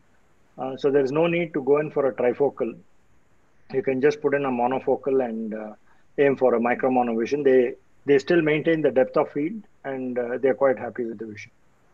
Another question before we move on to the next talk is for everybody again. In a one-eyed patient, would you put a trifocal lens? One-eyed patient with cataract. I generally don't prefer to put a trifocal in a one-eyed patient because you need summation. There is some amount of loss of contrast, and when you implant it in both eyes, there is it's got an additive effect and summation, and then this improves the contrast. In a one-eyed patient, again, because they need to have good contrast. And later on, if they develop any other problems like age-related macular degeneration, putting a multifocal would actually make it worse. So I would avoid putting a multifocal in a one-eyed patient. Okay, I think Dr. Kudlu, yes, anybody wants to say anything before? I have placed trifocals in one-eyed patients. I mean, either because the other eye is affected because of lost the other eye earlier or injury or something. Obviously, we would look for everything being totally normal, as we already emphasized. Most importantly, the macula there should not be any dry ARMD which could progress, and if there's no diabetic retinopathy changes. I find that these patients do well. And in spite of the fact that we often tell patients that you have to get both eyes operated, there are quite a few patients who get one eye operated and they're quite happy with it, with the other eye having some small power, and come for the second eye surgery even a couple of years later. So though bilateral summation is always has a positive impact, is additive, I think many patients are quite happy even with a one eye operated rightly. I fully endorse what Dr. Ramamurthy says. Especially some of the patients who had one eye put a mono. They've come to us, we've told them we can't do a try for you because we've done a mono in one eye. They still insist for it, and we had to explain to them that, okay, at a later stage, we'll put in a Rayner converter lens, which will convert it to a multifocal. But a lot of them don't come back afterwards to do it, and they're quite comfortable. And I asked them, I said, how are you managing with one eye? He said, we are very happy. But I mean, I fully agree with what you say. You need summation. As a matter of fact, one of the big advantages of doing bilateral cataract surgery, especially on these Presby patients, is that you get instant results and they have nothing to compare it against. Otherwise, they compare one eye against the other and they keep sitting and moaning about it. So I think... if I may add, Dr. Damat, yeah, I also, I'm not very emphatic that patients do get in, if they have I have had two patients who got a trifocal in one eye, they had a monofocal in the other. And they, on their persistent questioning and asking, I implanted them, and I hold the same view as Dr. Keki does. Those patients were very happy and they never turned back. So that way also, I feel that even if you have a monofocal and if the patient is insisting, there is really no harm in going at subject to the condition that everything else is perfectly fine. Okay, I think with this we come to the next talk, which is going to be given by Dr. Krishna Prasad Kudlu, and he's going to be talking about AT-LISA Tri 839MP trifocal, my personal experience. I'll be sharing the screen. Can you hear me, Dr. Namrata? There's a lot of echo, Dr. Krishna Prasad. I hope there's only one instrument which is logged in and not two of them. The instrument. Because there's a lot of echo which is coming in. Is it fine? So it's still persisting. Can you hear me, Dr. Namrata? I can hear you. Yeah, I'll be talking about my experience for trifocal 839MP. This is my financial disclosure. I am consultant for Carl Zeiss India. Just I think most of our senior speakers and my friends spoke about why we have to go with the multifocal lens, why we have to do the presbyopic solution, because the natural crystalline lens has got good accommodation, which has got clear vision in all the distance and no rotational asymmetry with a minimal aberration. So these are the few options for presbyopia. I've been doing a lot of presbyon, but even a lot of trifocals, but my mainstay of my talk is today trifocal intraocular lens. I think coming to the one or two point already said about the technology behind this IOL, but diffractive IOLs, what happens, the principle here, the diffraction in conjunction with the interference to create more than one foci. Basically what happens, the refractive power is provided from the anterior surface and the diffractive power comes from the multiple views on the posterior surface. So what happens normally, the plane waves, when it hits the intraocular lens, especially multifocal lens, it becomes sort of a spherical waves. When multiple plane waves comes through this IOL, it becomes a multiple spherical waves and become a more foci points. So the higher the weighting density, the stronger is the angle deviation of light. The more rings are placed on the lens surface, the higher is the add power. So here is the picture showing that shorter the width, higher the add power, wider the width, lower the add power. Suppose if you see here, if any intraocular multifocal lens, if they say that plus 4 add on the lens, that means it's 3.2 at spectacle plane, plus 3 add means it's around 2.25 at spectacle plane. These are the few limitations. Of course, we need to understand the multifocal lens, especially previous refractive IOLs are people dependent, decreased contrast sensitivity. We have to tell the patient they have to sometimes wear the glasses, and definitely there is some amount of glare and halos. Of course, very important, everybody knows that nowadays with the intermediate vision. Most of our profession is nowadays, it is connected with the intermediate vision. It's very important to patient to have a intermediate vision. So everybody wants to have lead a active life without being troubled by the eyeglasses. Probably during the time I think we are thinking about trifocal intraocular lens. So see, normally in bifocal what happens actually, there is a, you can see here that there are two types of wedges, like there is a large wedge where there is a lower power rate, where there is a small wedge, there is a higher power rate. There is normally seen in the typical bifocal lens. But what happens in trifocal lens, there is a one larger wedge and there is smaller wedge which gives both for intermediate and near vision. These are about the 839MP. I think the previous speaker already told about this. I am not going to talk about this. The greatest advantage with this lens, it has got plus 3.3 for near and plus 1.66 for the intermediate vision. And because of the design of this lens, there is a reduced potential visual disturbance and improved even night vision. So coming to this lens, already the surveyors already told about the light transparent. Almost 85.7% light transparent, which is probably highest in any of the competitive lens. And because of the smooth microphase optic design, there is an ideal optical image quality even with the reduced light scattering. This was about already we had told how much, like 50% for distance, then the remaining for intermediate, 20 for the intermediate and 30% for the near vision. So because of this kind of light distribution, the patient normally will have a very good vision. Of course, even it is the overall, the lens design is so good, even it is optimized for night driving, even in reading in the low lighting condition.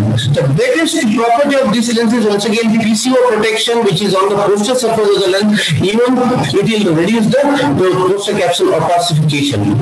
So coming to, I think this is already shown in the video, but this is just a comparison with the other two lenses, that is with the apodized bifocal IOL from the other company and with the trifocal. This I have taken from the company with the help of US Air Force design. You can see even in a normal light condition with the 3 mm pupil size and 4.5 mm pupil size, you can see the clarity of vision.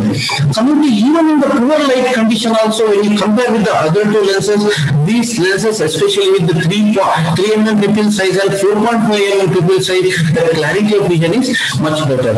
And even in the high resolution for all the distance, the main advantage of these lenses, patient will be able to clearly focus back and forth at the objects at different distance without the need of to put on corrective glasses. This is about the loading injection system. Already they showed in the introduction video. Just I want to tell you, this injection system probably my most favorite injection system. If you well works with this, then the ultimate. This one first inject some amount of viscoelastic to the tip of the cartridge, then take the lens. Already the direction will be given by the in each lens book. They are given the direction. Put it in the same direction. Then we will get a click noise. Then remove that cap. Then you can see under the microscope whether lens is placed properly or not, especially when you are infrating for a very high myopic. Then you close the cartridge, then put some amount of viscoelastic. Once you put some amount of viscoelastic, see under the microscope which one, make sure that lens is moving properly within the cartridge. Once it is moving properly within the cartridge, this is the video I'm just showing you. I have done fake around 3 mm pupil size. Even Rexis is behind the pupil. Still I am just injecting this. It is the trifocal lens. You can see how smoothly it's going within the bag. There is no chance of even you need not have to dial once again. So coming to my experience, I think there were the 32 eyes of 76 patients. There is a mean age of around 57 and the best corrected visual acuity around 624. Last follow for up to 3 years, and even means preoperative spherical equivalent minus 0.12 plus or minus 3.06. Logmark chart, you can see about uncorrected distal visual acuity and best corrected visual acuity, and it's maintaining throughout.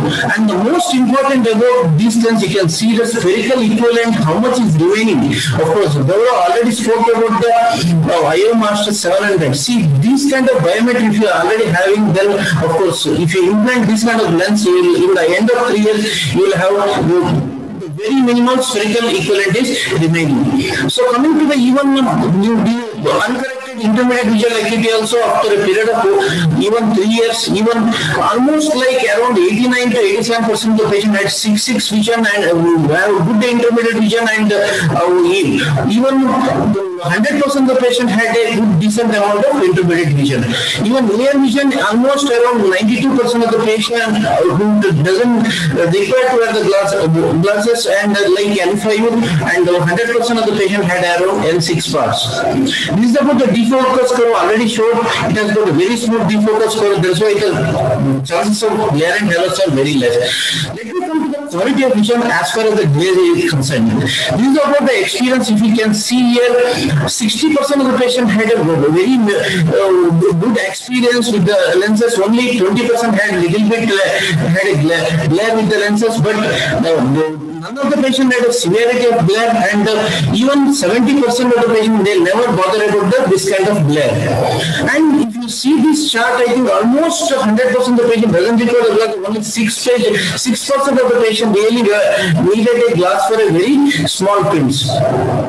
This is about the trifocal toric. I think we have done around 52 patients in 84 eyes, mean age, and the follow-up for 2 years. This is about the all of the parameters, and the mean preoperative astigmatism is around 1.4, around 2 diapers cylinder.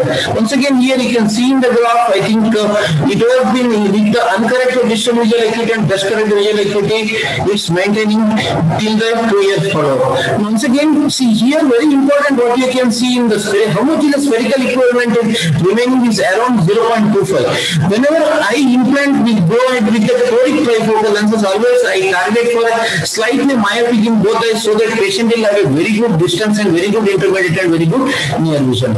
Coming to the refractive astigmatism, I think more than 95% of the patient actually had refractive astigmatism less than 0.5 diopter. Even the initial part of my investing, I used to mark with the in front of the slit lamp. I used to take inside the OT and I used to do a toric trifocal. But now I am access with the Callisto system. I think the results are almost same. So in conclusion, trifocal intraocular lens implantation can perform by any cataract surgeon who is aware of the principles of refractive surgery and handles precise intraocular lens calculation. 80 laser tri demonstrated excellent functional vision at distance, intermediate and near in all our clinical evaluation.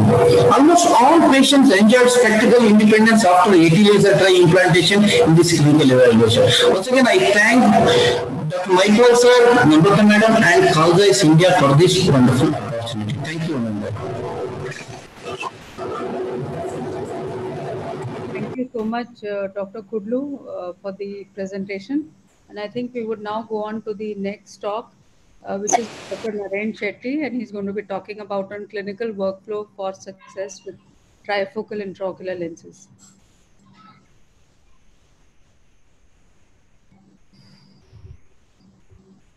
All right.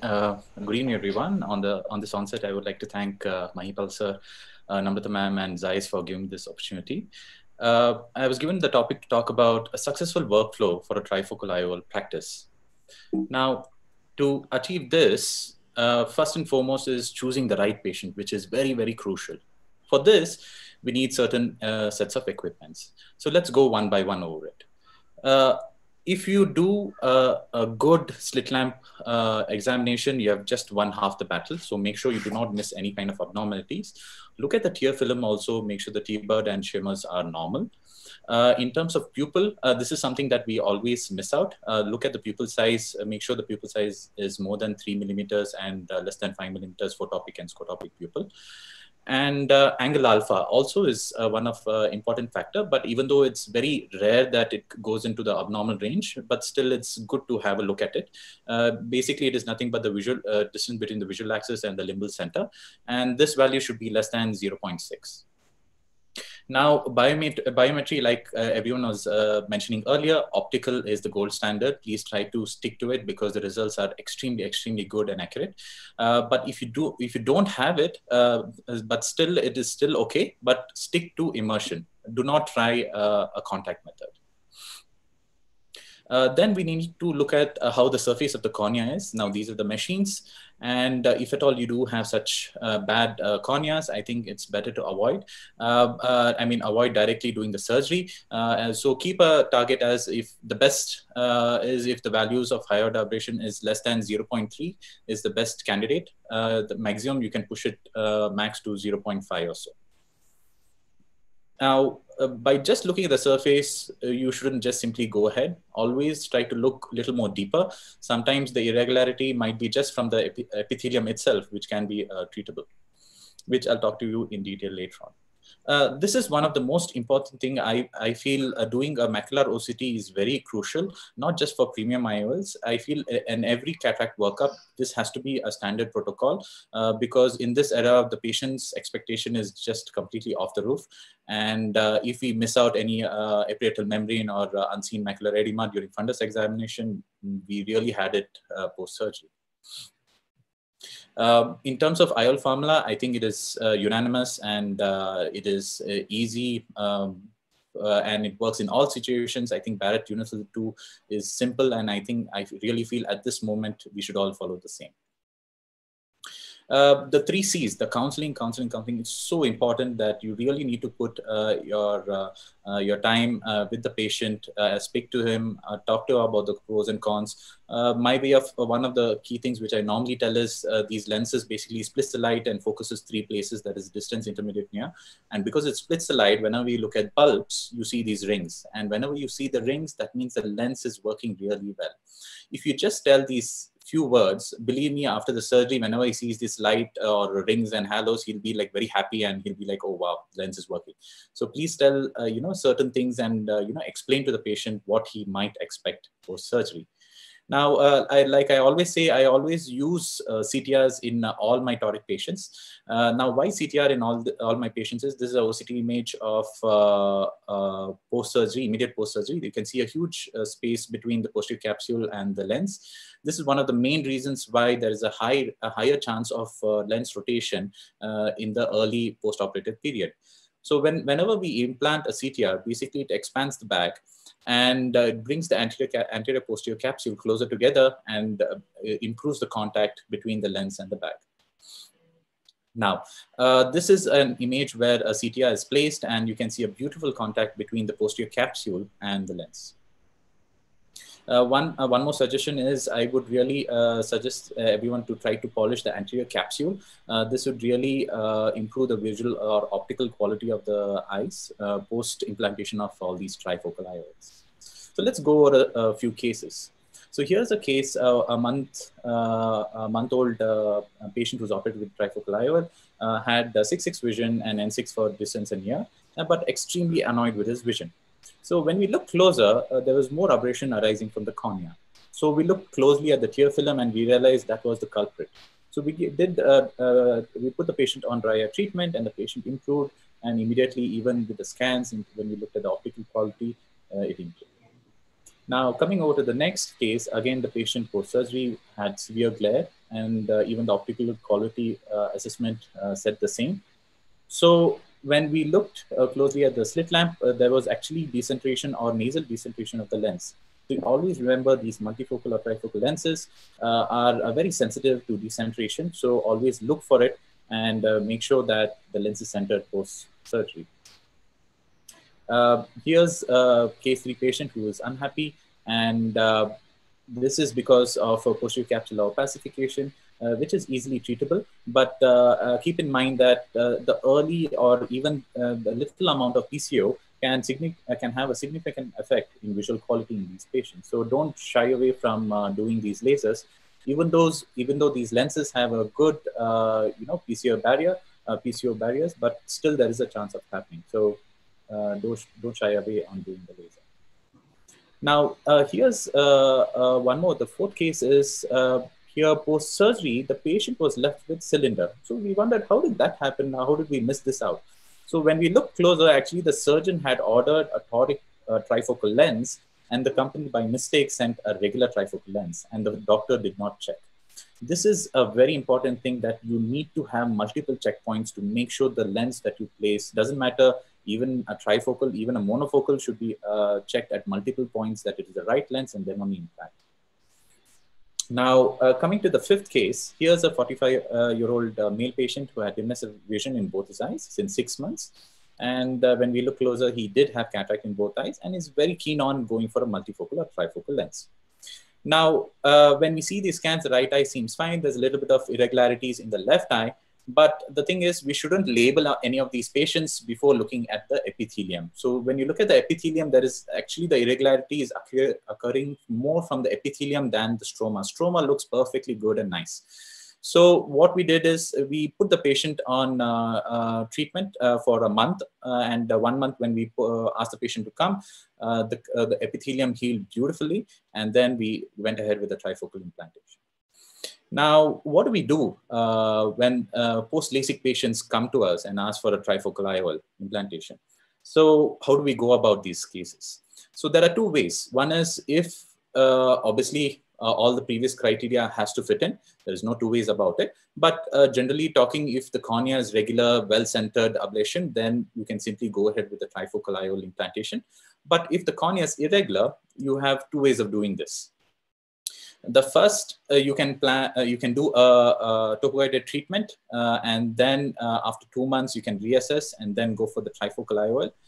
The option 2 is some few doctors do trifocal IOL first and then go for a TCAT or a wavefront guided treatment. But we personally believe in doing a TCAT first, so that at 2 months post TCAT, we can reassess the patient again or reassess the eye and decide again whether his eye is suitable for the trifocal or not. So that way we are always safe.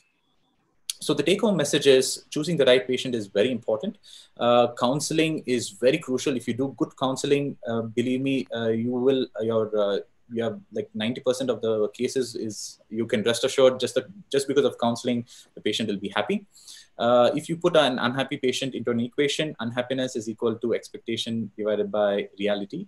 So basically make sure the patient's expectation is as realistic as possible. That way the patient is always happy. Try to avoid very high demanding patients. Always have a closer look for any abnormalities. A good practice does not just mean having a lot of patients. You need to have patients too. And lastly, always keep your happy patients close and unhappy patients closer. So whenever a patient is unhappy, make sure you talk to him more, keep in touch with him, and make sure he realizes that you are with him till the time he's very happy. Thank you for your time. So thank you, Naren. I think those were really practical tips on how to counsel these patients and what should be your workflow. And I think very useful tips. Anybody wants to make any comments on any aspect before we move on to the next talk? So I think we'll now go on to the next talk, which is going to be given by Dr. Rohit Om Prakash, and he's going to be talking about tips for success with Zeiss toric trifocal IOLs in the astigmatism management. Thank you, Dr. Namrata and Zeiss for calling me over. Well, I would be taking up one important aspect, and that is the tips for success with Zeiss toric and trifocal IOLs in astigmatism management. Well, progress stops upon satisfaction, so never be satisfied. So it's always a journey and we have to go on raising our bar. Well, the goal in premium IOL surgery is to have refractive error within plus to minus 0.50 diopters. Well, in a study done to evaluate the dissatisfaction in trifocal IOLs, they found that in these patients, the refractive astigmatism of greater than 0.50 diopters was there in 63% of cases. Myopia, it was 45, and hyperopia, 20%. And with better patient selection, the increased higher and the better quality of intraocular lenses, there's an increased ocular high order aberrations had gone down to 13%. So if we have to talk about, these trifocal torics, so there are two components wherein we have to target the refractive spherical correction. And once we achieve then only we have to move to the second part, that is the astigmatic correction to 0.50 diopters. The accuracy of intraocular lens calculation formula, it was a study of around 13,301 cataract surgeries. And it was found that the Barrett Universal 2 formula scored over all other intraocular lenses for that matter. And this you will find that's the stacked histogram comparing the percentage of cases within a given diopter range. And we found that it was found that the Barrett's one outscored everyone because within plus 0, from 0 to 0.25%, it was there in 50, and 0.25 to 0.50, it was there in 80, which scored better than most of the formulas in hand.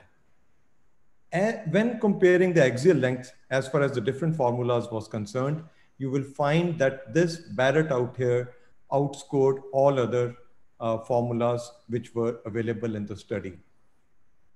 Axial length, I've already talked about. You will find this is the red one, which is the Barrett. So that outscored everybody. Then coming to the keratometry average, here also the Barrett's outscored all other formulas.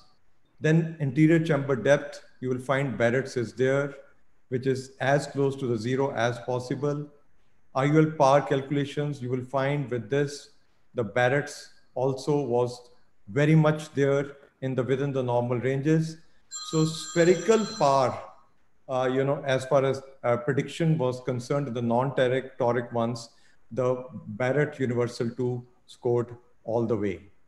So that was one part. The second part was that the prediction accuracy independent of toric cylinder. So as and how it shifted from T3 to T4 to T6, the Barrett's was very much within the normal ranges. So that assured, we reached a situation wherein we concluded that, the toric universal 2 scored when it came to the spherical correction. Next came the astigmatic correction, which had to be reduced to 0.50 diopters. So K reading calculation is a very important and integral part of it. We have to evaluate the quality of the corneal Myers. If the Myers are not crisp and clean, the validity of all other corneal measurements are diminished. So you have to treat or stabilize, as has already been put forth in the previous talks, any ocular surface disease, dry eye, there has to be a liberal use of lubricants for proper K readings. Keratometry, non-touch, virgin, as has already been told. Keratometry prior to corneal contact should be done, applanation, tonometry, contact biometry. Avoid using of anesthetic drops or fluorescent staining. So this is what happens. You will find in the IOL master, it is there. And if you find these are just spread out, you can use these, the lubricating drops, and the come down and the cylindrical astigmatic power reaches to normal levels. So distribution of corneal astigmatism is there in 53% of patients. It's more than 0.75%, is there in patients who have corneal astigmatism of more than 0.75 diopters, and patients who have more than 1 diopters, that is prevalent in, say, around 38% of patients. So this part definitely needs to be looked into, because the first and the foremost thing which was the cause of dissatisfaction in the patients was the corneal astigmatic correction which cropped up after surgery. So astigmatism can be with the rule astigmatism, or it can be against the rule astigmatism. So, but the most important thing is, which we have to realize, is that we have to take care of the posterior cornea also. With the rule astigmatism decreases as and how they say, and it is usually seen that it doesn't decrease remarkably till the age of 50, but after the age of 50, with every decade, it comes down to 0.25 to 0.3 to 0.5 diopters, and it shifts towards against the rule. So posterior corneal, as far as that is concerned, that doesn't have much bearing whatsoever. That doesn't change much. So against the rule, K value underestimates total astigmatism. With the rule, K value overestimates total astigmatism. So posterior corneal astigmatism, which is the cause, cannot be overlooked in these patients. So we have to use formulas which incorporate the posterior corneal astigmatism. Another aspect which has to be seen is the toricity ratio. Now, what is this toricity ratio? It is the astigmatic correction at the lens plane. It's the ratio with the astigmatic correction at the corneal plane. Most calculators take toricity ratio at 1.4. This, however, varies, and you can have a surprise, and you have to check with the lens manufacturer that what they are taking into consideration. So the ratio is progressively higher for intraocular lenses that are less than 22 diopters, and progressively lower for intraocular lenses that are greater than 22 diopter. This error has been pointed out by several investigators with the forward toric IL calculation. Toricity ratio also depends on the corneal power, the K reading also. Another important factor is the IOL thickness and principal plane. So physical parameters like IOL thickness will affect toric calculations. So these things have to be taken into consideration, because the power intraocular lens thickness will impact corneal cylinders too by impacting on effective lens position. Some manufacturers manipulate the geometry so that the principal plane does not change, thereby not affecting the effective lens position and toricity ratio to some extent. So principal plane, for those who might not be aware of that, is the hypothetical plane in the lens system at which all the refractions can be considered to happen. So, but all said and done, the role of posterior corneal astigmatism decreases with the increase in astigmatic error also. So choosing the right formula is also very important. So Barrick toric calculator is the formula which is the preferred one, as has been shown in different studies. So swept source OCT based IOL master, I'm using if you have that handy with you, you can use the TK. Try not to use Shamflug readings, as constants are going to change. So you have to manipulate the constants also when you have to take these Shamflug readings also. So Barrett toric calculator is better. It's better than Barrett toric calculator with total K. So this is something which has to be seen. So you can rely on Barrett toric calculator, the maximum when it comes to toric calculation in virgin corneas which have not had laser vision correction.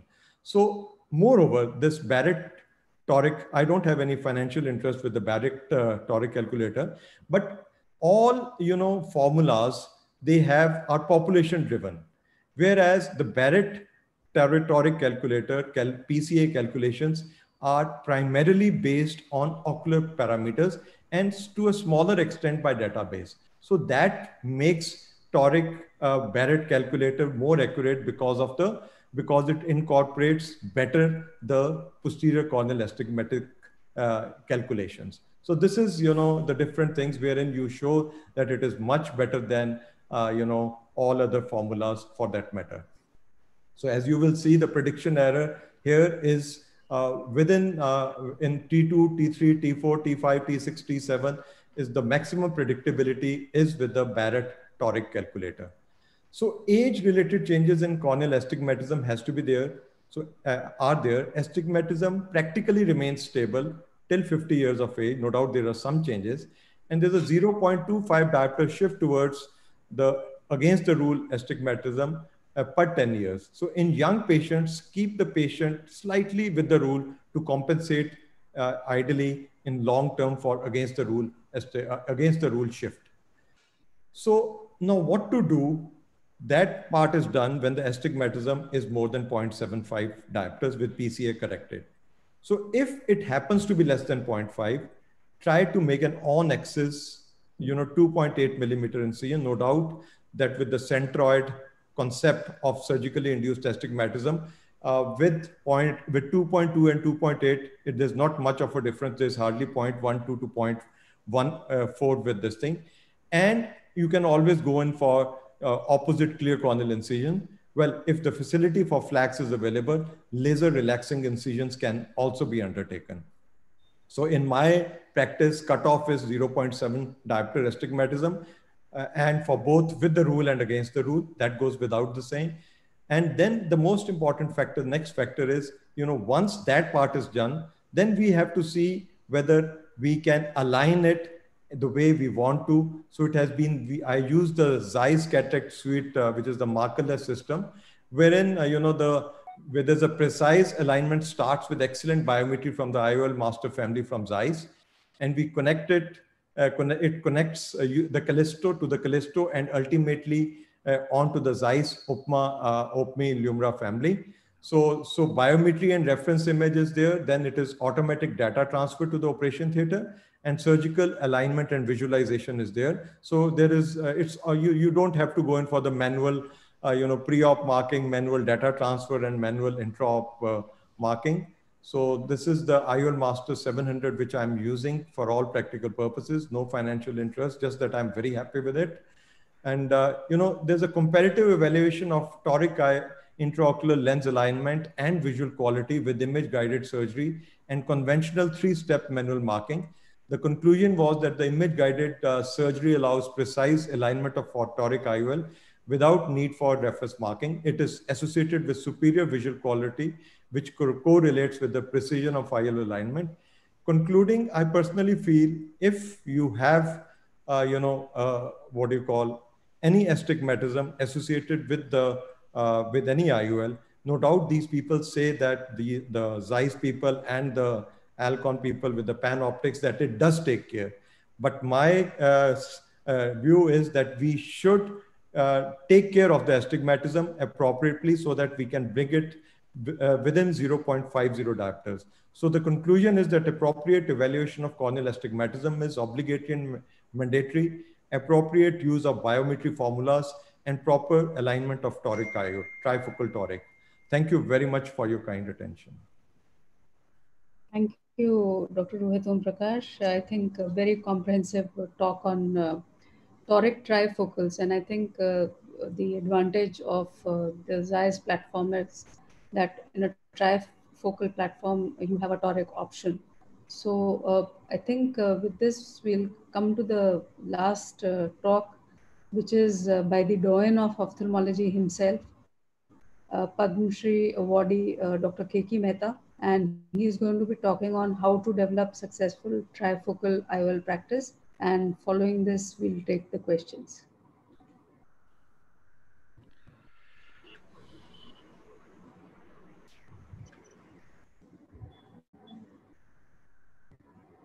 Oops.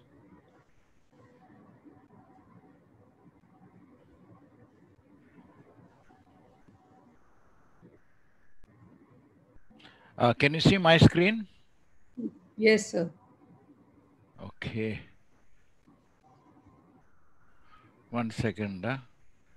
I don't know where I've gone. Share screen. Share screen, sir. Okay. Yes. I'm going to talk on how to develop a successful trifocal IOL practice. I started my practice right when the early days when Zeiss was there. They started off, and I was probably one of the earliest to start putting trifocal IOL practice. And the question is, irrespective of how great the lens is, if you can't sell that lens to a person, then it really is not going to be of any use. Patients expect a great life. Cataract is evolved, is no longer a medical procedure, it's now a vision correcting qualities. We know trifocals are exceptional. 6 speakers before me have all spoken about it. But how do you effectively market a trifocal lens? Let me show you how. How do we counsel a patient? Now, the standard counseling technique, what I call is a non-productive way, is you tell the patient about regular monofocal IOLs, you mention the cost and the type of monofocals available, you tell him about trifocals and the cost. And if he chokes about the cost and the price, you mention extended wear. Chances are that 75% of the patients will go for monofocal, if not all of them. Let us go into the basics of marketing for the answer, because once you understand the concept behind it, you can manage to get 70% of your patients to multifocal, which is where you should be. That's where the money is. The basic concept is, and the basic axiom of advertisement is, that instead of selling a product itself, you have to make the customer want it or need it. In other words, you have to create an emotional response. That is what they say, sell the sizzle, not the steak. The features of the product itself are not as critical as the emotional connection you create with the customer. There's no point telling him, oh, it's a great lens, it's got rings, you will see great. A patient says, I'm perfectly okay with the monofocal, and you have lost that patient. So what are the 3 keys to successful marketing? And this essentially you have to share with your optometrists or the ones who handle it first. The 3 essential steps to success: make the patient want the product. The patient will buy on emotion and justify their purchases using facts, and sell the benefits, not the features. Let me take you through all 3 of them one by one. Once you learn this art, the number of patients you get for trifocals will increase very significantly. An emotional concept. You want to buy a car. You have a certain type of vehicle in mind. You reach out to the potential customer and you let him know how a certain car would make him feel. It will make him feel happy. It'll be cooler. He'll be willing to go. And, you know, people will look at you in this car and they will say, I have a great car. And will you be willing to go out? And a lot of them will go outside their range. Let us take a classical sales pitch on what we call as a literal advertisement. They never sold the soap at all. They never talked about the soap. They came alive with freshness. That was the basic little ad, a girl. And that is what essentially sold the soap so tremendously. At no point did they say that the soap cleaned well or the soap smelled well. The soap was not a pride. They literally based it on emotion. Now, people have to understand, decide on a purchase, they buy on their emotion. and they justify their purchases using facts. Think of it. One thing from the customer's point of view, what is in it for him? There's no point talking about a product. The product is not the point. They know, they've come to you. They know you're a great doctor, that you have a great product. The question is, okay, will they want to and will they be willing to pay more for it? So you have to explain to them that one of the most powerful techniques, therefore, of selling is to know the difference between two concepts, benefit and features. Let me explain to you how this works out. I know it may sound a little ludicrous, but when you sit in front of the patient and you sell, these things matter. Features are essentially the facts and figures of a product. Okay, great product, trifocal, etc., etc., etc. Benefit is what the patient will get out of your product. What is he going to get more by your selling this to him? To give an example, when you sell a computer, you may say it's got 25 gigs of RAM and 3 TB hard drive, and unless you're a computer person, that's very boring. But if you should turn around and say that this computer which I'm selling you will work much faster, it boots up, the battery lasts, and will make the customer's life easier, then he will go in for your product. So the whole answer is that you have to tell the patient the benefits he's going to achieve. And the third little important question is need and want. Something that they want and can be put aside to later is a want.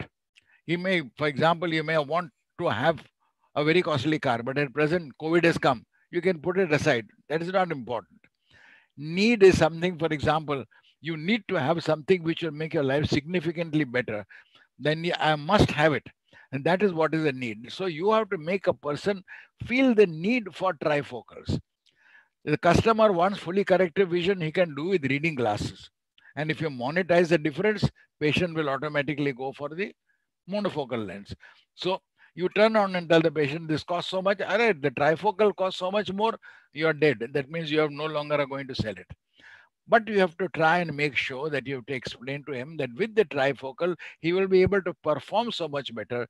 And without it, he is not going to feel happy. He is not going to be able to function. He won't be able to read, for example, a bus ticket or a train ticket. He will not be able to read things on the wall. He has to put his head up at a 45-degree angle to read anything which is put up on a notice board. The secret is to make the customer feel that he actually needs it and provides the reason for the need. Then they go in for that. Stress the benefit, not the procedure. Functional advantages, 24-hour good vision, 180-degree vision, no poking, is a functional advantage. A patient will nod his head twice and forget it. Emotional advantage. You can interact with another person without the frame in front. You can sell better. You tell the patient. If he is a salesman, it makes a world of difference. If he is a major person sitting in an office, he wants to be able to deal with a person across the table. Feel great at parties, you feel one with the crowd. So the whole thing is you sell the sizzle, not the lens. Remember, the first contact is the most important. The first contact is a refractionist. This is something Dr. Maipal taught me when he first started off with multifocal lenses, and also when he started off with the laser. I have to stress that all my thanks apply to him. The refractionist has to stress that the patient is ideal for multifocals, and it will be explained later. Don't talk too much. Their job is to say that multifocals are good for you. You got a cataract, multifocals will suit you. Next point is a doctor. The doctor will tell the patient, you're good for trifocals. Again, he doesn't talk too much. That means I don't yap around the area. I mean, I have a whole line of patients that really can't do that. But that we have a trained counselor who will explain all the queries. And if you still have any questions, you can come back to me. That is all my point of contact. The role of the counselor is the most important link in selling a refractive surgery. In many ways, even more important than you are. The best investment you can make is not a new instrument. It's a good empathic counselor. Counselors have to sell, and thus they tap into the basic needs. The greatest selling agent is a warm smile. You make sure your counselor smiles there. It's, people when they train people to talk on telephones and sell objects, they are taught to smile on the telephone, not because anybody can see that smile, but because it makes a great deal of difference. And the biggest problem is never counsel with a table between you and your patient. You must seem to be on the same side. So the counselor and the patient sit not in front of a table, but not across a table. is very important because it makes a world of difference as to how the selling goes on. And you will try it. You try it yourself. Put a table in between them, the selling goes down. And again, now the question comes about when they ask why a trifocal. And you have to tell the patient, do you want to be a visual cripple? You are not going to be able to see 50% of your vision is gone. Why do you want that? And though a standard gives reasonable distance, they are a poor compromise. And where a trifocal is not an option, but it's compulsory. You have to explain to them, for example, people who work in stock markets, and there are a lot of them in Bombay, work on architectural plans, or those who are now working, especially at home.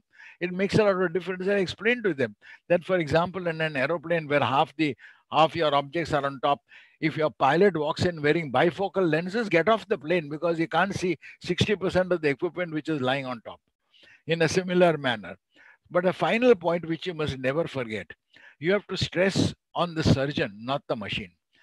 Every day I see people advertise pictures of instruments. Why are you selling instruments? Sell yourself. Why is that important? Because there are so many instruments on the machines in the market. There will be so many places selling trifocals down the line. He is selling trifocals, he is selling trifocals. But you are unique. Your machine is not. Today you have it, tomorrow your next door neighbor will have it. You stress on the machine, there's no differentiator. Why should he come to you? Why is my practice still functional after almost, what am I saying, 48 years of practicing? Is because I have always stressed on the myself. They click with the patient. Stress on workmanship. Explain to them when they say कि ये lens में मैंने market में जाता हूँ मुझे वहाँ पे इतने में lens मिलता है. Explain to them that a canvas is only oil and paints. Why does one painting sell more than the other? Because it's the painter, not the machine. In a similar manner, it's the driver of the car which races, not the car. In a horses, it's the jockey which wins. Has to be explained to the patient that you have, when you look at the cost of a lens, it's not the lens, it's a question of who puts it and how well he puts it. Then I usually turn and tell them about hernias. Hernias is only a jali. A jali costs you nothing. But whether your hernia is going to come back depends on how good your surgeon is. So you have to stress on this relationship, not a one-off on a meeting. Be careful also when you raise expectations, because with the amount of information available, patients expect the sun, the moon, and the stars above. Some will not be happy with anything less than 6 by 6 and 5. It's important to discover what they are and moderate the expectations. I tell all the patients they will be left with a small number. If they have to read fine print, they will have to use a little reading glass, which I give them. I give them a +2 if they carry again off with them. And we tell them that this is what it's going to be. 85% of the time you will not use glasses, not 100%. Then you don't get people coming back telling you, I couldn't read this fine print, I couldn't do this, I couldn't do that. Again, as a last slide, differentiate yourself in a competitive market.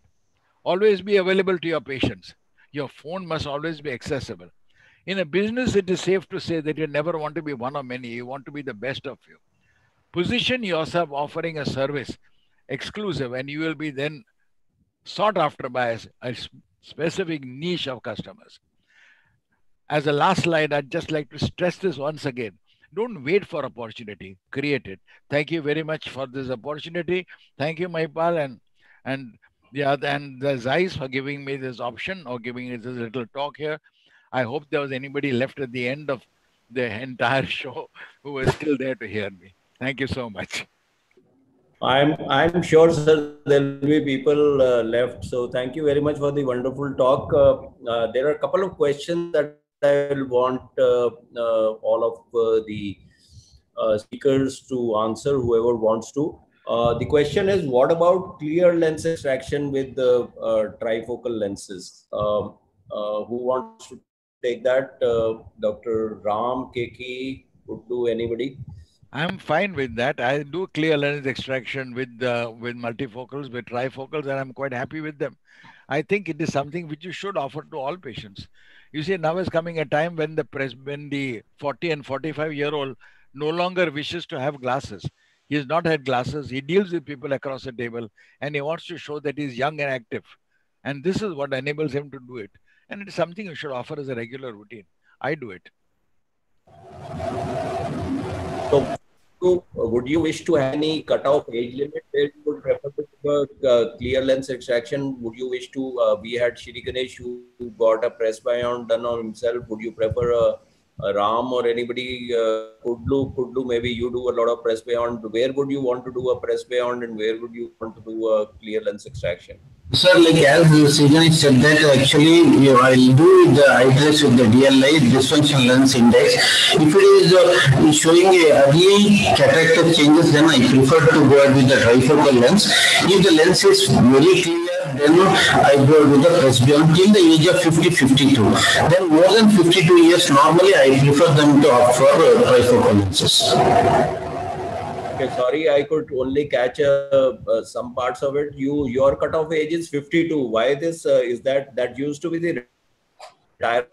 52 to 55, but because earlier in government service, 52 at some time. Why? What is sacrosanct about 52? sir, like 50. You want to say anything? What is the cutoff? Would the hyperopia, would a person who is hyperopic, emetropic, or myopic, would that make a difference on your choice? Yes. Dr. Kudlu has turned 50, so Yeah, he's Gaurav, maybe you can say. He's playing it safe. He doesn't have to get it done yet. Okay. I do it for select patients, and can you hear me, sir? Hello. Yeah, okay. Sure. Okay. So I do it for select patients, and you can't have one rule for across the board kind of a situation. Yes, I have done a few patients for bilateral clear lens trifocal exchange, and these are those patients where you have to see whether their expectations are right and whether they really desire it. And I think over the 50-year age group, if a patient requests it and fits into this group of patients which I feel that is going to do well after explaining everything, I would not hesitate to do it. And I think many of us may be doing it already as well. Okay, there are two questions from Dr. Neeta Mehta. One is that has anybody any experience on oculentis trifocal IOL? Because according to her, there is no glare in such in this lens. Anybody has? Rohit, Naren, and Sartaj, anybody? No, sir. Nope. Okay, so even I haven't used it. The next question that she has is, I think it was possibly to Shri Ganesh, but maybe Gaurav, you can answer. Is the AP ratio or Goldstrand ratio same following LASIK surgery and SMILE? And can we use the same formula for IOL power calculation? Yes, sir. Actually, LASIK and SMILE would basically do almost similar changes, and I don't think we have to change the formula when doing LASIK or SMILE. And frankly, we are doing, I think the Barrett's True K is working very well for us. I think we already discussed everything. So it essentially is the same in my mind. Okay. So there's a question regarding the PCO in the Zeiss trifocal. Maybe I can start off the close to 500 lenses that I have done. I have yagged only one patient so far. And this is over the last 2 years, I think approximately that's when they introduced it, 1.5 to 2 years that I'm talking about. So anybody, Dr. Keki, what is your experience as regards PCO rates, Rohit, Naren, all of you, Ram? Keki? Well, frankly speaking, the rate of PCO is much lower with Zeiss, but I'm going to put my foot into it once again, and I know people are going to comment about it, but I normally open up all my capsules at 1.5 years. Once the capsule starts to thicken even slightly, the quality of vision drops, the ability to read drops. And from whatever I could judge, opening it up at 2 years before the capsule becomes opaque is much clearer, much easier to handle. And I like just doing it as a regular routine. I tell my patients when I operate them that after 1.5 years, you'll be coming, we'll be opening up a little, your thickening is going to occur and we'll open it up, it will make you much happier. Sir, I think in terms of PCO... Okay. Dr. Ram? Yeah, sure. I think, this was my major concern with any hydrophilic intraocular lenses, that is PCO rates are higher, whether it's Bosch and Lomb or Zeiss or any company. And I remember having a chat with Dr. Zaldivar, and like Dr. Keki says, he opens up at 1.5 years. He said, I'm not bothered about PCO. I do it at 8 weeks. So obviously, I may not agree with that. But then I think I was always a fan of hydrophobic acrylics. But then I've heard enough people, including my pal himself, saying that they've been using this Zeiss trifocals for a long time, and they find the incidence of PCO is extremely small.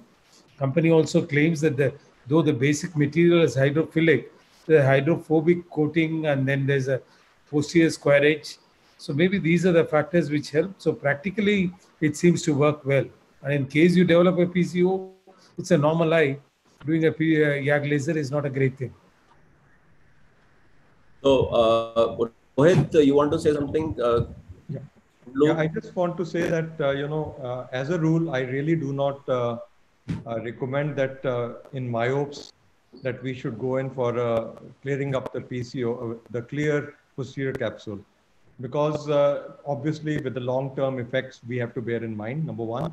Number two, if there is any hint of the patient's satisfaction level going up, of his not having the clarity of vision, then a detailed evaluation of the posterior capsule should be done, and in that case it should be done. But I am not somehow in favor of routinely doing it. I would prefer to do it, watch, and then do it, rather than doing it as a rule. No, I 100% agree with you, Rohit. I mean, I was no way suggesting that we do YAG laser as a routine. I was just anecdotally telling that this is the reason I was keeping away from hydrophilic based was my concept that I agree with you entirely. But then I'm hearing from a lot of people, regular users of Zeiss trifocals, that they have very low incidence of PCO, very low YAG rates. So obviously there is something to it. I agree with Michael, sir. Even 300 to 400 trifocals, hardly 2 to 3 patients had done YAG laser. The incidence of PCO, especially with these trifocals, even with their toric trifocal, much lesser compared to the other models of Zeiss, sir.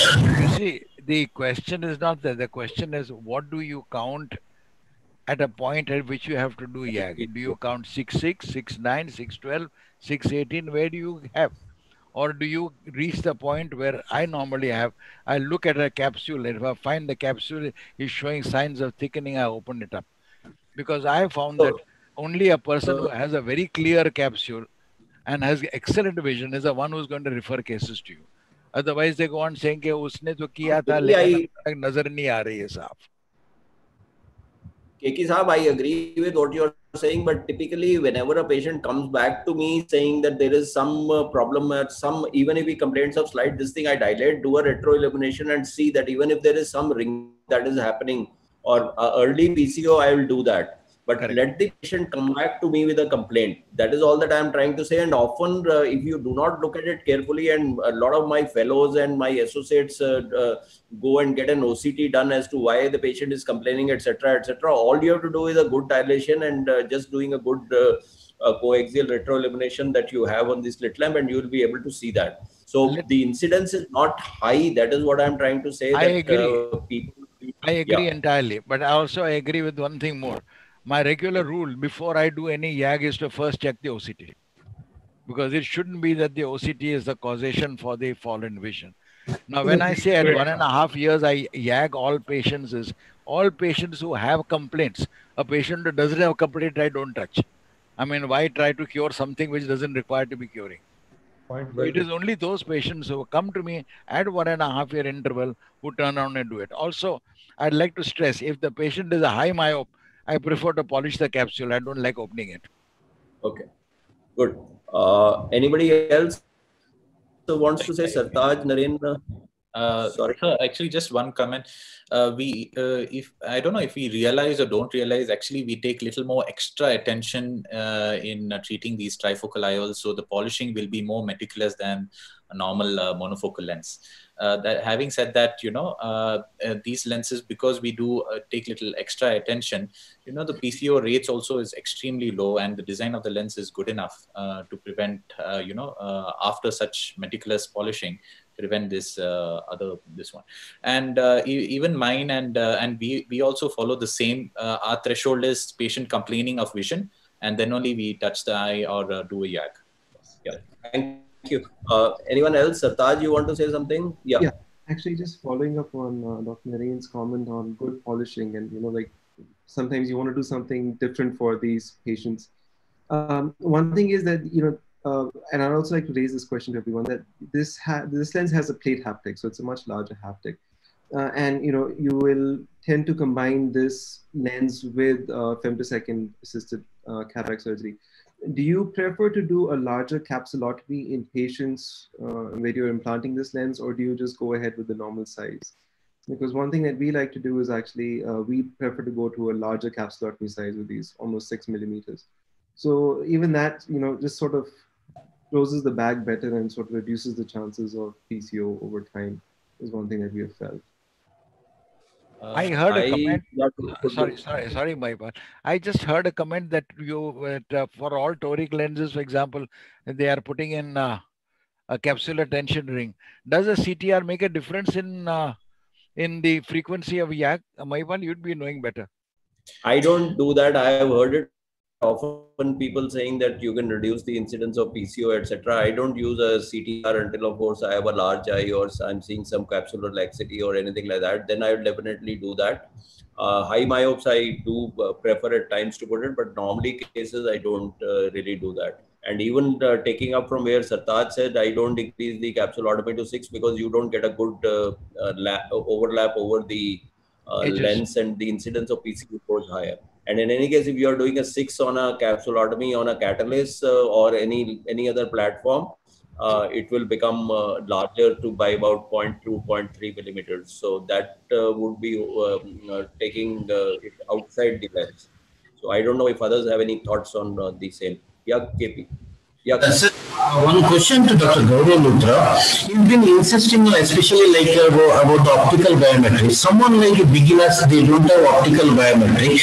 Given a chance, they are having a topography, and also they are having autorefractometer. When taking about the keratometry, will we prefer to take from autorefractometer reading, or whether we prefer to take from the topography? What I understood, Dr. Kudlu, was that you're asking whether you can take it from the autokeratometer. Is that right?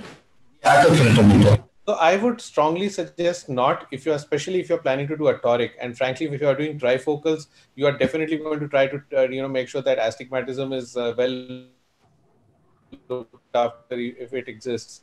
So in very much favor of doing that, because autokeratometers typically are not great at picking up the steep meridian, and they can give you good IL-par calculation if you're doing a monofocal IL for sure, because the average K will be more or less correct. But if you're looking for correcting astigmatism along with a trifocal IOL, that said, optical biometry, as Dr. Ramamurthy said, is not essential. Only thing is that if you're using immersion scan and maybe 2 or 3 reliable cheap devices for keratometry, you can still pay attention to it. The idea is not to depend upon just one device for your keratometry measurements. You can have confirmatory tests done by 2 or 3 different methods and look for consistency. And then more attention to detail is required if you're using immersion with manual keratometries. It's just that you have to be more cautious about your formulas and everything and your data, and then you can obviously still get great results. But with the optical biometry, it becomes like a no-brainer more or less. You can still get great results with the good formulas, with the good optical, and no transcription and everything. So it becomes much easier to get results. Okay, one question to you, Gaurav. That should we use TK or K with IOL Master 700 Barrett TK formula for toric trifocals? Should I repeat that, or you understand? I got it. I think, in fact, you and Dr. Ramamurthy sir are the bigger users of the 700 with the TK. But what I understand is TK still plays a role mostly in corneas, which have been dealt with before. And for virgin corneas, I think, the regular Ks still hold very well. And I think TKs are good to look at if you want to see and look for posterior corneal astigmatism. But definitely, if you're using TKs, you can use it with the other formulas. But if you're using Barrett's, you should use it only with the Barrett's, TK formula, not with the regular Barrett's. Because yes, I okay, think. Naren. Yes, Naren, you wanted to say. I totally agree with Gaurav sir. Actually, what the TK, we won't really, if you see average out all the patients and see the values and the results, actually you won't see any benefit from it. But when it plays a role is when you look at the extreme ranges. or little abnormality, that's when the TK, really shines over the regular K. So I feel that is why, people are not realizing the actual benefit of it, because we are looking at, the average or the larger population of our cataract patients, and you compare that, then you won't see the much of the benefit. So obviously, when you're talking about a standard deviation, it is the people who form on the sides of the curve that you're going to have a issue. But I don't think at any particular time I feel that the TK is giving an inferior result to having a proposed keratometry in the Barrett formula. I don't know, Ram, what would you wish to say? Is it in any way inferior if we just... I sort of agree with you. I think just for the sake of people who are not aware, what we are talking about is Barrett K formula, where the posterior corneal astigmatism is assumed, mathematically assumed. Well, Barrett TK is where the posterior corneal curvature is measured by the Swepsos OCT. So you feed in both the anterior curvature and the posterior curvature. And whatever publication has come up as so far, and we had a meeting with Dr. Douglas Koch also. He also said that there's hardly any difference between whether you measure the posterior corneal astigmatism or use a formula which assumes mathematically calculates the posterior corneal astigmatism. But very recently, Barrett himself, or Graham Barrett himself, has come up with a paper which says that his results with Barrett TK is a little tighter with his mathematical assumption. So that's questionable. But I won't really, if you have an IOL Master 700, if the TK upgrade is coming free to you, please go ahead and take it. But you really don't have to pay for it just because that ability is there. I mean, I think the Barrett formula as such, the entire suite works very well. And the IOL Master 700 is a great instrument.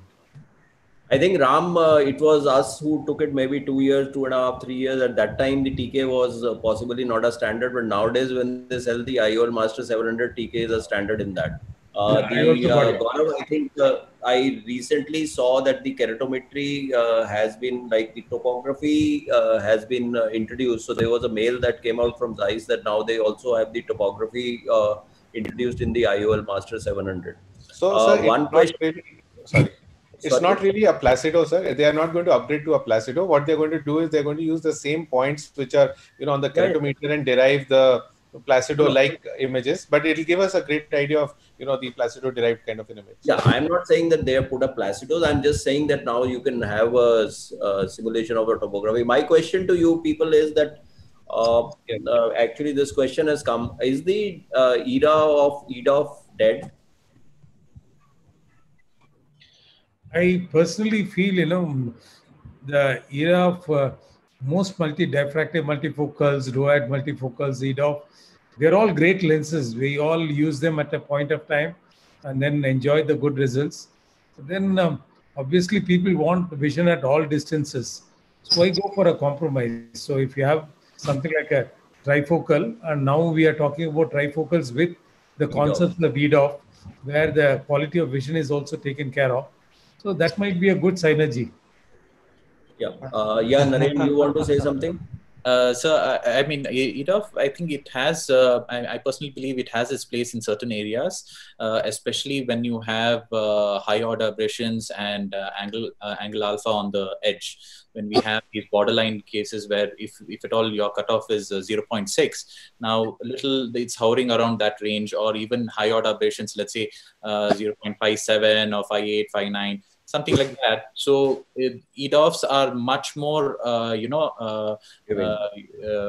patient accept it well, or it does much better in these kind of, borderline cases. Yeah, but most of us don't measure. I beg to differ, Naren, in the sense that, if at all there is a large angle kappa, what would determine the difference is the central disc that you have. And the central disc in the trifocal is bigger than in the EDOF lens. And is absolutely, somebody said 0.5 is the cutoff, we all accepted it. So if, let's say it's like the emperor's clothing. I mean, in the sense that, I personally have not found any, I do eye trace for all my patients, but I have not found any correlation with patient satisfaction and angle alpha. I mean, I think that's a little overplay.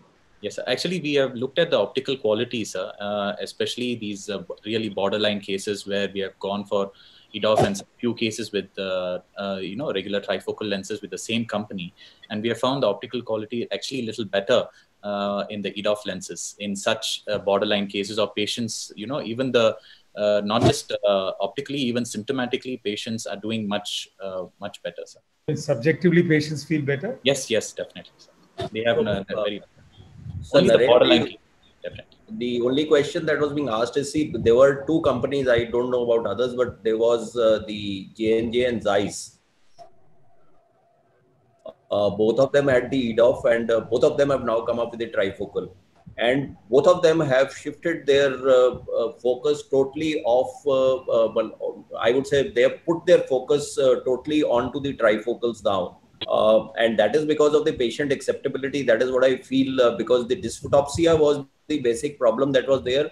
Dim light contrast was another problem, and I think the trifocals have taken care of that. And intermediate was, the near reading was always an issue with an EDOF, where you had to do either a monovision, mini monovision, whatever you wish to call that. And I personally feel with the coming in of the eye hands, the intermediate part has been taken care of without needing to use, and the pricing is value for money today, that I am not putting a monofocal and I am putting an eye hands, because the cost difference is only about 2,000-4,000. It's not major for me to talk about it to the patient. Actually, there was a patient who had bilateral eye hands, ethiopia for distance, very happy, and all that he needs is a plus 1.25 for near read. So I personally believe that my usage of the EDOF lenses have dropped almost to negligible, vis-a-vis in case I don't want to do anything or talking to the patient, I can go in for the eye hands kind of a lens. Otherwise, I am offering my patients trifocal without blinking an eyelid. Because earlier what I used to have a problem with the bifocals, I'm not having with the trifocals. I have not had to explant even a single trifocal. I have not had unhappy patients who have been eating my head, and I have put them in young patients without any particular thing. And from a value for money perspective, I personally feel that the Zeiss lens with the minimal or no PCO, that is from a value perspective, I still don't have the pricing on the synergy as to what the pricing would be. But from a value perspective, I think Zeiss trifocal is my most commonly used intraocular lens. I don't know, Rohit, would you wish to contradict me or agree? Sir, I have stopped using EDOF lenses. So I've shifted totally to trifocal, because with this, the level of satisfaction is much more with the trifocals, and that goes without saying. And in those patients where you do not want any positive dysphotopsias by any mean, so this eye-enhance is a very good adjunct, and I have practically shifted more than 60% of my monofocal IOLs to the EDOF ones. Not EDOF, eye hands. Eye hands. Okay. lenses. Amongst the panelists, is anybody still putting bifocal IOLs? I do it for patients who really want good near vision. With higher 80-year-old who doesn't drive much, who just wants to pick up his newspaper and read well.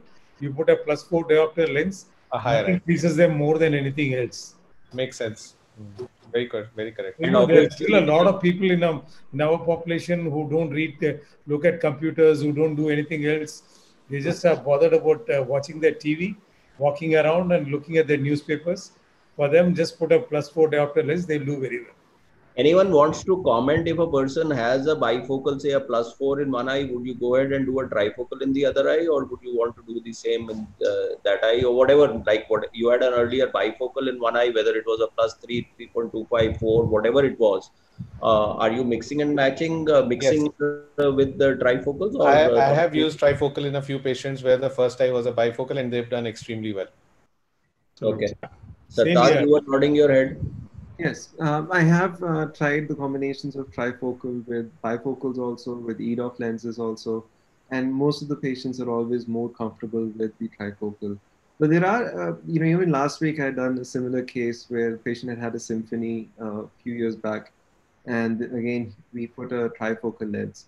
And I was expecting the patient to be much happier with this lens, and particularly common that near vision would be better. But somehow, surprisingly, even though the refractive results and everything were equal in both the eye, the patient did make this particular comment that he felt that the EDOF lens gave him a range of vision. His exact motion was that from here till here, I can see very clearly. Over here, and with the trifocal, he very distinctly pointed out that it's clear here, then clear here, and then clear here. But in between, the symphony was doing better than the trifocal. So I don't think we can completely sort of shut the door on EDOF lenses. And no, again, but the point is you are getting a combo now of trifocal with EDOF. I think that could be the game changer also. I don't know, Ram, you have comments on that, or Keki? I never was fond of EDOF lenses either way, so I can't comment on it. I think EDOF. Keki Saab is very clear on Panda. I think, EDOF, yes, the quality of vision, but again, it functioned on the basic principle of splitting of light, and we cannot say that there was no dysphotopsia with the EDOF lenses. They're great lenses. We implanted bilaterally and used to do a bit of monovision, micro monovision, and the ultimate results were good. But now with trifocus, that conversation is gone. Yeah. And as far as mixing and matching lenses is concerned, I think it's only limited by the surgeon's imagination and what they want, the needs of the patient. There's nothing like I would combine a monofocal with a trifocal, EDOF with a trifocal. I've done EDOF toric lenses in one eye, patient requiring +1 in the other eye. I put a EDOF trifocal in the other eye. So I think there's the concept that you have to put the same lenses in both eyes. Most often it's important if the patient is happy with the first eye. If not happy, you have another technology will address your second and bilaterally implanted, the patient is happier. Go ahead and use it. There have been patients with multifocal intraocular lens in one eye complaining of a lot of dysphotopsia. I've gone ahead and put a monofocal in the second eye. Okay. Any other? Yeah, Gaurav, you have a comment? Yes, I wanted to comment on the fact that rotational stability in the bag seems to be great too. I'm using a good number of trifocal torics, and I find that the lens sits quite well. And I had my concerns to begin with, but I've realized that in fact, it behaves much better than the usual torics that we use on the hydrophobic platforms. And where you leave it, it stays there even when you're like kind of washing out the viscoelastic and stuff. I've seen it sit quite well in the bag and in the post-op period as well. So anybody else has any experience on this? I fully agree with you. I fully agree. Yeah, Naren, go ahead. Yes, sir. I mean, I feel the main contribution why that stability is mainly the design of the lens, because it's a plate haptics. It sits really well. Wherever you stick it, it'll not move at all compared to the other. And definitely, what is very crucial is in all these toric patients, please do not try to forget to wash the viscoelastic below the lens, because if you don't do that, first you might have a little refractive surprise, and there is a chance that it might nudge the lens there and here. I think this is an important question. I'm not talking from experience. The general consensus was that the modified C loop and other things are much more stable. The plate haptic lenses, rotation stability is not so great. I mean, this seems to be an exception. I mean, do you think this is a very good platform, apart from the fact that it's hydrophilic with a surface hydrophobic? Stability of rotational stability of these Zeiss lenses, all of you guys are quite convinced about it? Yeah. Because of other branded, some Indian lenses I used, the rotation stability is not so good. But only particular with this Zeiss lens, probably as you said, that hydrophilic with hydrophobic surface, that makes a sense, and the rotation stability is really good with these lenses, sir. I think Rohit, you were nodding your head. Sartaj was also nodding. Regarding rotational stability? I think rotational stability is definitely, when you try to align it, you find that there's relatively more effort which is required to rotate it. So this, and where you leave it, it stays there. So I personally believe that, contrary to my previous expectations about using such plate haptics, I find that somehow that stability is definitely there in these, toric IOLs. So I think from a commercial standpoint, their offer, which I think they have restarted, of 55,000 for 2 torics and 1 Lucia, is a steal, and we should we should buy that, because you don't get a trifocal toric at 25,000. So I personally feel that that is pretty exciting from their point of view, that they, as people more and more will use it and maybe find less PCO and find good What, Maipal, you made it sound as if it's an exclusive offer, and now you are announcing it. No. This is not a Toric is not an exclusive offer. Toric is an offer that I think I got a mail only day before yesterday. It was till 15 September. I think they have extended it. I don't know. I think you might have unsubscribed the mail. That is something different, but that is what it is. So in any case, I think if there is any specific point, otherwise we can wrap up because we are going into 9:15. Okay, so thank you very much. I think it was really great to have the kind of symposium on the trifocal lenses. And I think more and more people, as was pointed out right from the beginning till the end, are now adapting to the technology of trifocal, which has taken away a lot of ifs and buts in the earlier bifocal technology that was there. And I think I would say that the patient deserves the best that is possible, whether it is the toric platform, whether it is the trifocal platform, but you need to have good preoperative evaluation and an accurate power calculation to reach your target. So I wish to thank all of you. Thank Keki, Sartaj, Kudlu, Dr. Gaurav, Rohit, Ramamurthy, Naren, and I think Shri Ganesh left, and also Namrata for having made this topic very, very interesting. And I think there were a lot of questions and a lot of interest. So thank you very much to Zeiss, and also I wish to thank the Mr. Sunil and Kripal and Shiv Kumar for helping us in this particular transmission. I think without them, the transmission doesn't go flawlessly. And thank you very much, all of you. And thank you to the delegates for having listened to this webinar. Thank you and good night. Thank you, sir.